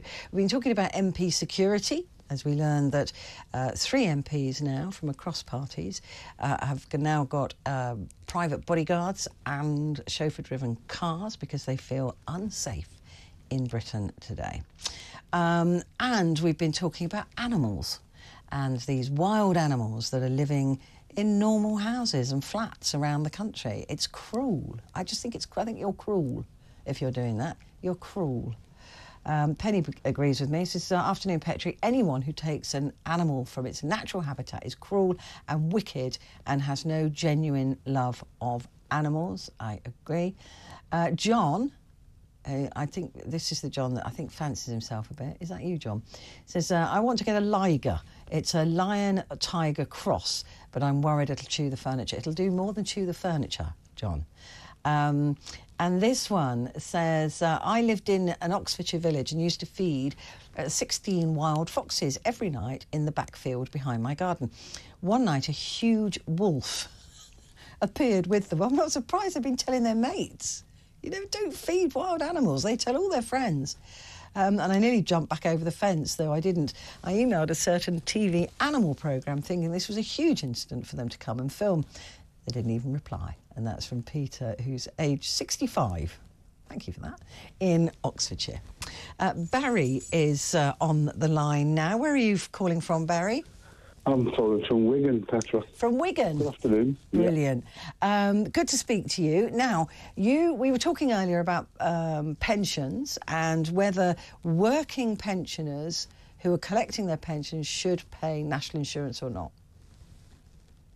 And you think they shouldn't? With it. No, I don't, because I've become one recently. Ah. Well, that'll explain it then. You're slightly biased. Yes, perhaps I am, but most people that continue to work after they've retired, or when they can retire, need to continue working. We've not all got pension pots that we can retire. No, well, I certainly haven't. Play golf. Yeah, I won't be able to retire, which is just as well, because I don't think I'll ever get there, because they're moving the age up and up, aren't they?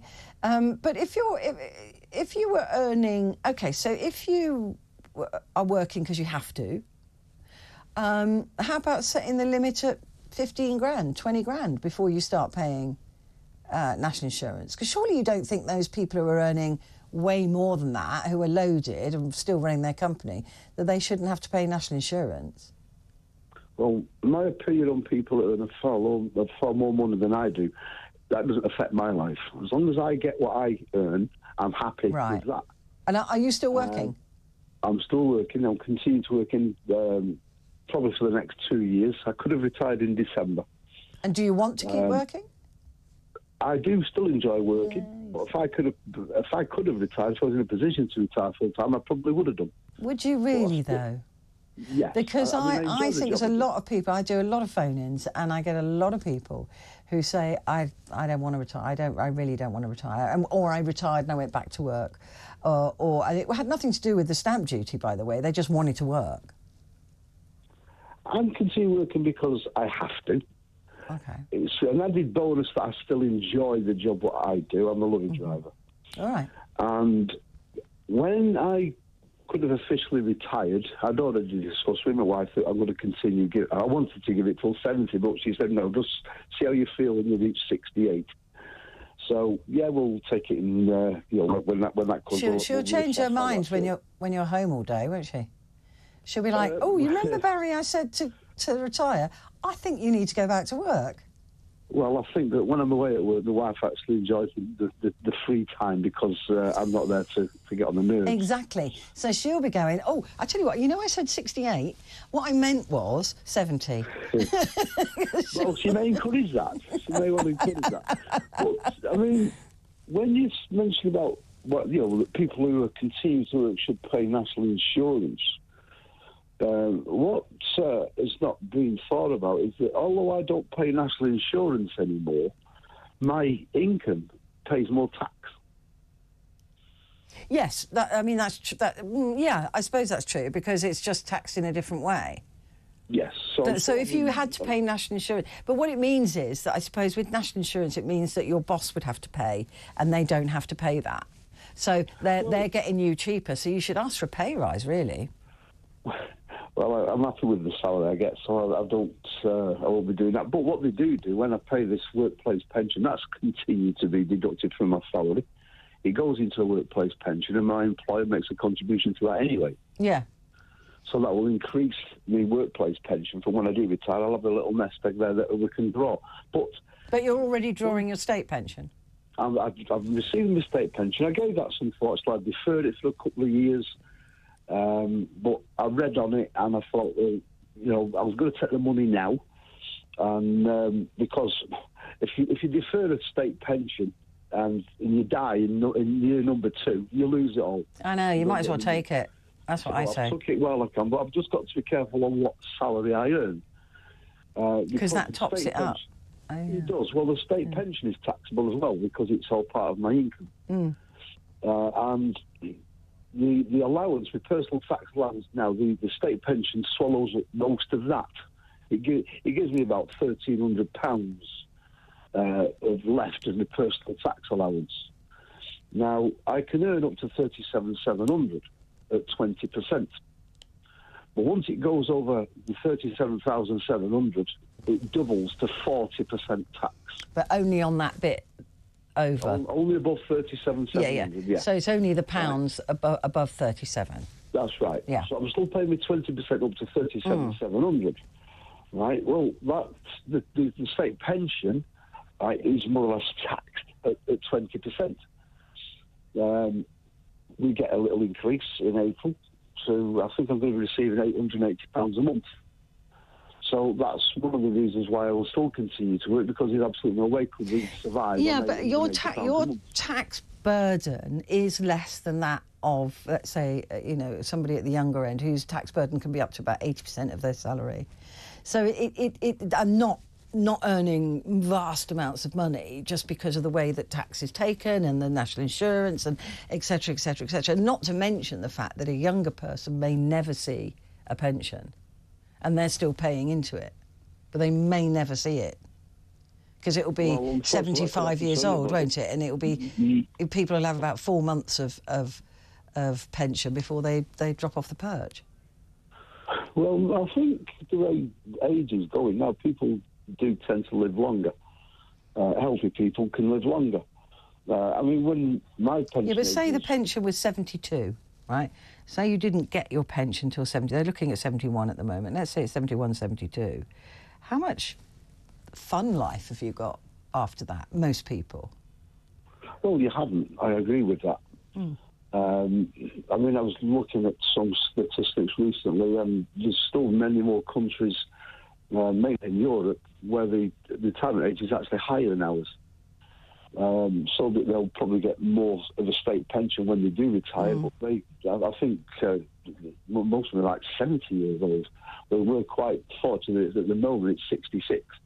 And yes, at the moment, yeah. Yes, at the moment. And they are considering to increase it further, which I disagree with, personally. Yeah, well, it's not fair because you're constantly chasing your pension, aren't you? You know, somebody who's in their 50s may not see a pension till 75. I mean, and also you've worked all your life, and then you're, you know, too old to, in most cases, to enjoy it.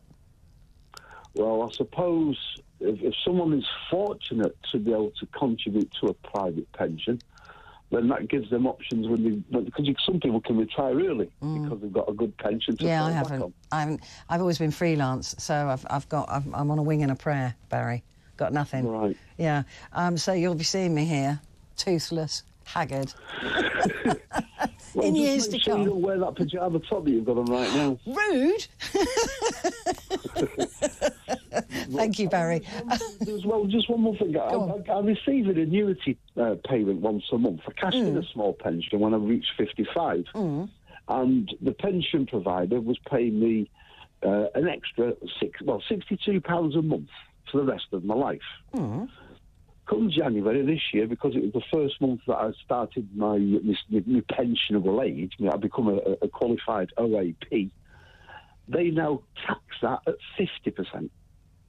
So my £62 payment, I now get 31. Well, thank you for your contribution. So I'm going to carry on working, and I like it. You like it. Good for you, Barry. I'm very glad about that, although clearly you have absolutely no idea about fashion. But we'll let you off. We'll let you off. Barry from Wigan, thank you very much indeed. Right, some more messages here. Oh, no, we've read those. I've read those, yeah. That bloke who wants a liger, don't do it. I had one in... Hang on, let me do... Yeah, somebody being silly. Just saying they had one in a one-bedroom flat, and not only did it chew the furniture, it also scratched all the walls. I had to take it to the local park and let it go. See, this is the problem, isn't it? You can't be having people like that. Right, what are we looking at time-wise now? Another call. Oh, it's another Barry. Goodness me, they're all coming out of the woodwork. Barry, this one's in Norwich. Hi, Barry in Norwich. What do you make... Hi. What do you make of MP's security? Does it concern you? Well, to be honest with you, right, I wish the MPs would get as passionate as they did the other night in the House of Commons about things happening in this country. People using food banks, people unable to pay their energy bills, schools falling apart, you know, illegal immigration. You know, they're voting on, well, they didn't even vote on something that's happening nearly 3,000 miles away. I don't think... That nobody will listen to their decision anyway. I don't think Benjamin Netanyahu is going to go, well, before we fire that missile into Gaza, let's just see what the Labour Party thinks about it or the SNP thinks about it. It was a nonsense. It was a nonsense. I completely agree with you. It was embarrassing, and it was virtue signalling at its worse. Well, it made me feel ill, to be honest with you. It was pathetic. It was embarrassing and pathetic. And I'm with you on that, Barry. I think that it was just absolute not for the sake of this nonsense virtue signalling. Get on and do the work that we paid you to do. We put them in the Houses of Parliament. Yeah, more fool us. To do a job for this country, you know, and it just, you know, I wish they'd get as passionate about that. You know, with but that doesn't win them brownie points, does it? I mean, this is the whole thing. It's all the virtue signalling. Barry, thank you. Great to speak to you. Thank you very much indeed.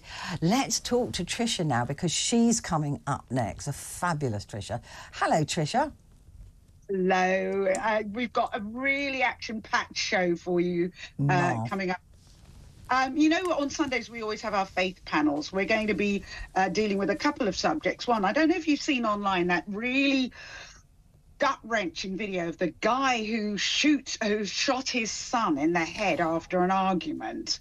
We're asking about, is there a special place in hell, or should someone like that have forgiveness? That's to our faith panel. Yeah. And with a landing on the moon, or all those billions spent on landing a man on the moon, should we be spending that money here at home with all the problems that we've got? And just on that whole issue of what you call virtue signalling, which I tend to agree with, when it comes to the ceasefire vote, I'm actually going to be talking to a councillor who resigned over that. So I'm going to be asking her just that, her resigning at the council in some town or city, what exactly does that mean?